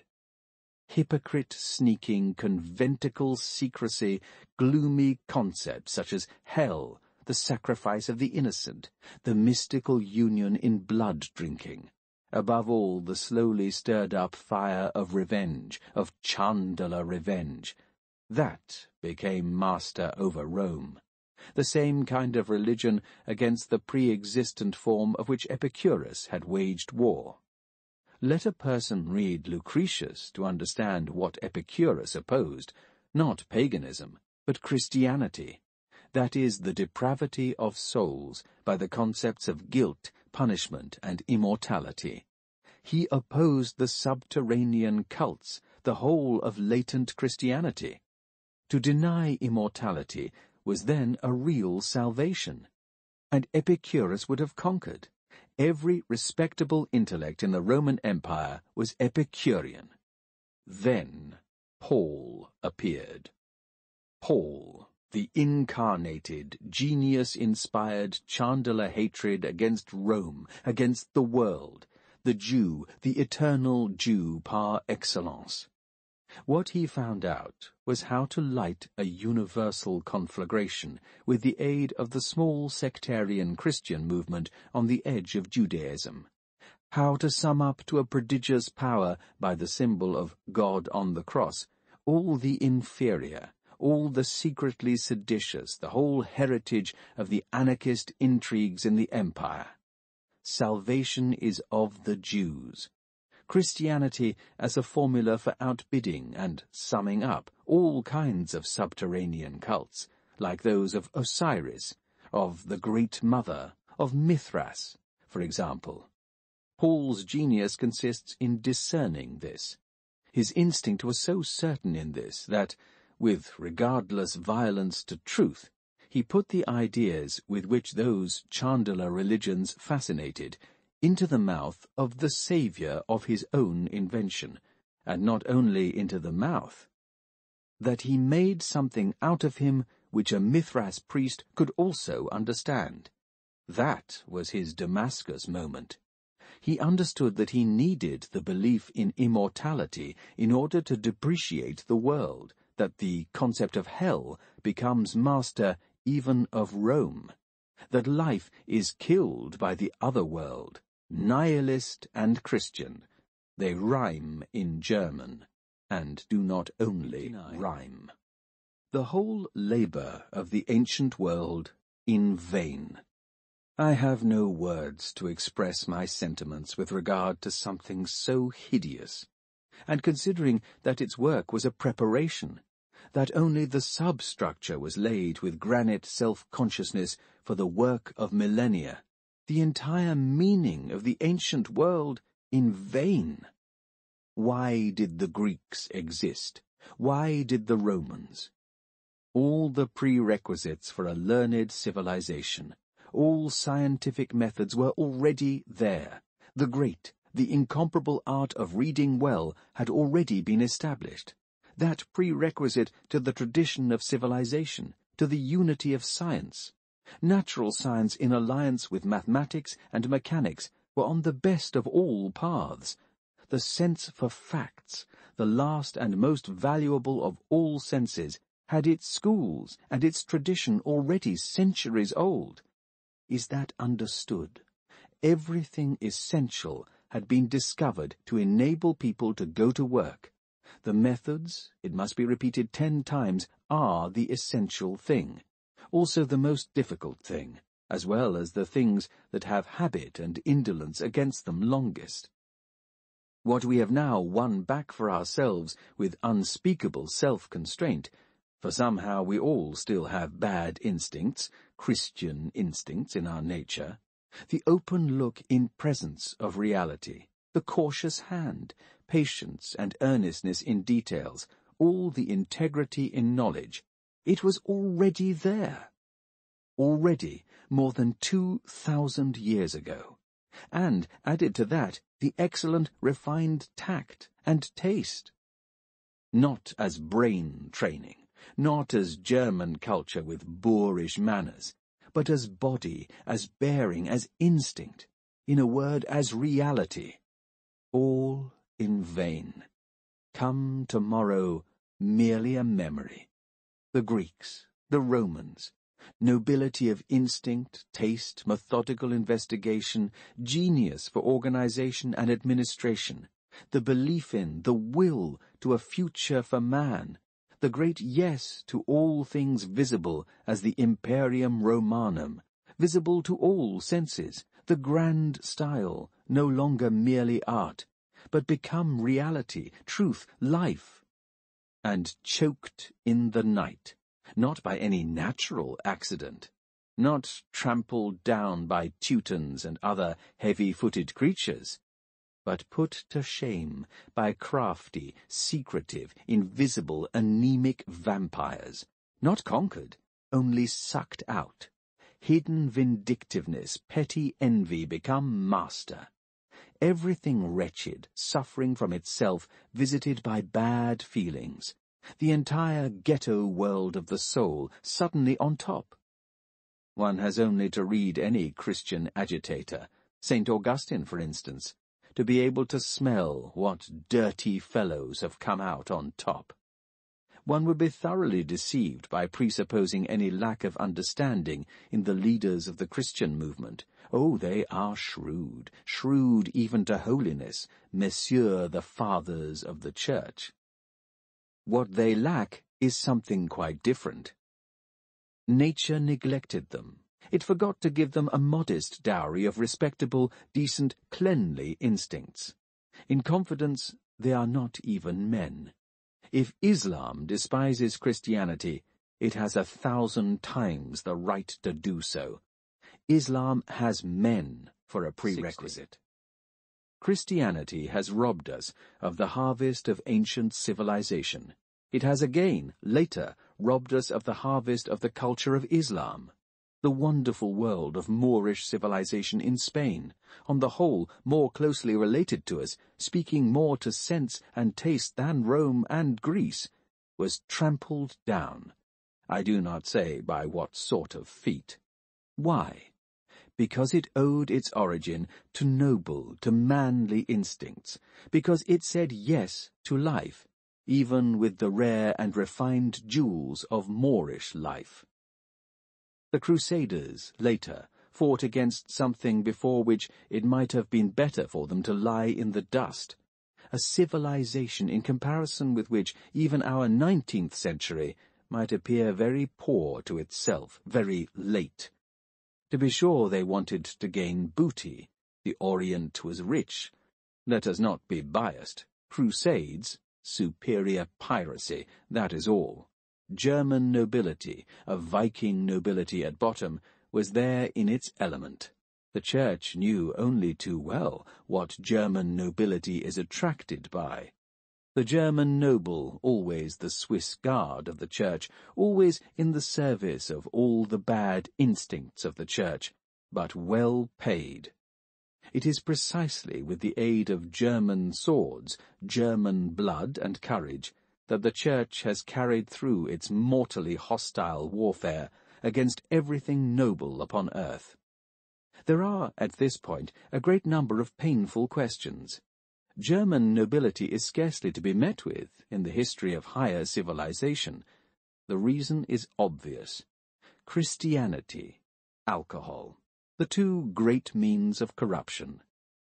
For in itself there should be no choice in the face of Islam and Christianity, as little as in the face of an Arab and a Jew. The decision is given. Nobody is still free to choose here. Either a person is a Chandler or he is not. War to the knife with Rome, peace, friendship with Islam. This is what that the great free spirit, the genius among the German emperors, Friedrich II, felt. This is what he did. What? Does a German have to be first a genius, to be first a free spirit in order to have decent feelings? I do not understand how a German could ever feel Christian. Here it is necessary to touch upon a reminiscence, 100 times more painful for Germans. The Germans have caused Europe the loss of the last great harvest of civilization that was to be garnered for Europe, the Renaissance. Is it at last understood, is it desired to be understood, what the Renaissance was? The transvaluation of Christian values, the attempt undertaken with all means, with all instincts, with all genius, to bring about the triumph of the opposite values, the noble values. There has only been this great war up to now. Up to now there has been no more decisive question than the Renaissance. My question is its question. Neither has there ever been a form of attack more fundamental, more direct, more strenuously delivered, with a whole front upon the center of the enemy. To attack at the most decisive place, at the seat of Christianity itself, to set the noble values upon the throne in this respect, that is, to introduce them into the most radical requirements and longings of those sitting there, I see before me the possibility of a perfectly supernatural enchantment and color charm. It seems to me to shine with a trembling of refined beauty. It seems that there is an art at work in it, so divine, so devilishly divine, that one might seek for millennia in vain for a second example of such a possibility. I see a spectacle so ingenious, so wonderfully paradoxical at the same time, that all the divinities of Olympus would have had an occasion for immortal laughter. Cesare Borgia as Pope. Am I understood? Well, that would have been the triumph which only I am longing for at present. Christianity would thereby have been done away with. What happened? A German monk, Luther, came to Rome. This monk, with all the vindictive instincts of an abortive priest in his nature, became furious against the Renaissance in Rome. Instead of, with the most profound gratitude, understanding the tremendous event that had taken place, the overcoming of Christianity at its seat, his hatred only knew how to draw its nourishment from this spectacle. A religious person thinks only of himself. Luther saw the depravity of popery, while the very reverse was palpable. The old depravity, the original sin, Christianity, no longer sat on the throne of the Pope, but life, the triumph of life, the great yes to all things high, beautiful, and daring. And Luther restored the Church once more. He attacked it. The Renaissance, an event without meaning, a great in vain. Oh, those Germans! What they have already cost us. In vain, that has always been the work of the Germans. The Reformation, Leibniz, Kant, and so-called German philosophy. The wars of liberation, the empire. Every time an in vain for something that had already existed, for something irrecoverable.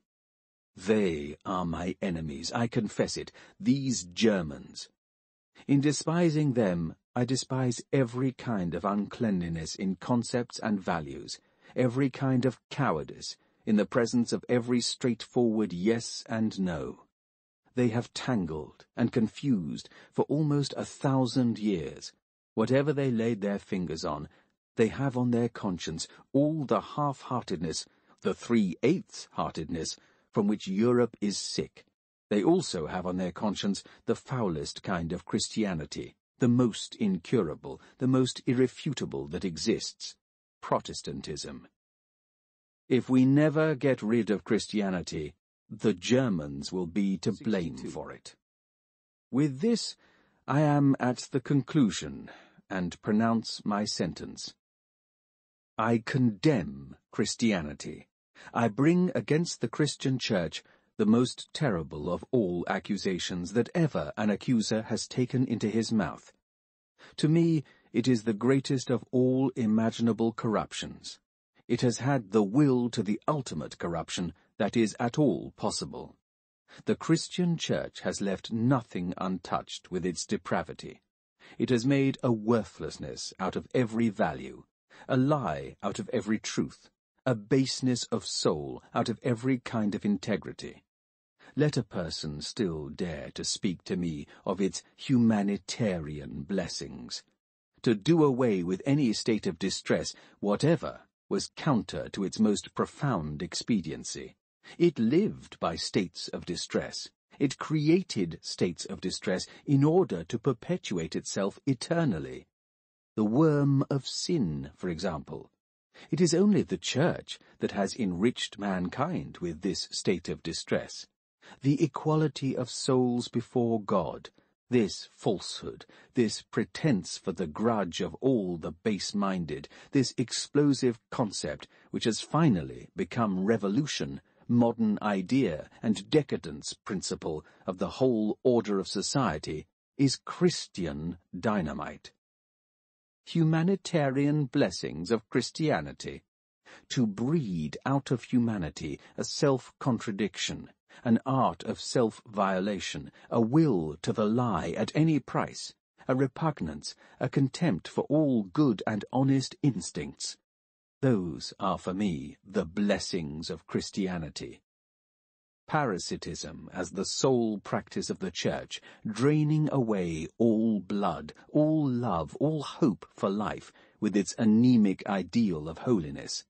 The other world as the will to the negation of every reality, the cross as the rallying sign for the most subterranean conspiracy that has ever existed, against health, beauty, well-constitutedness, courage, intellect, benevolence of soul, against life itself.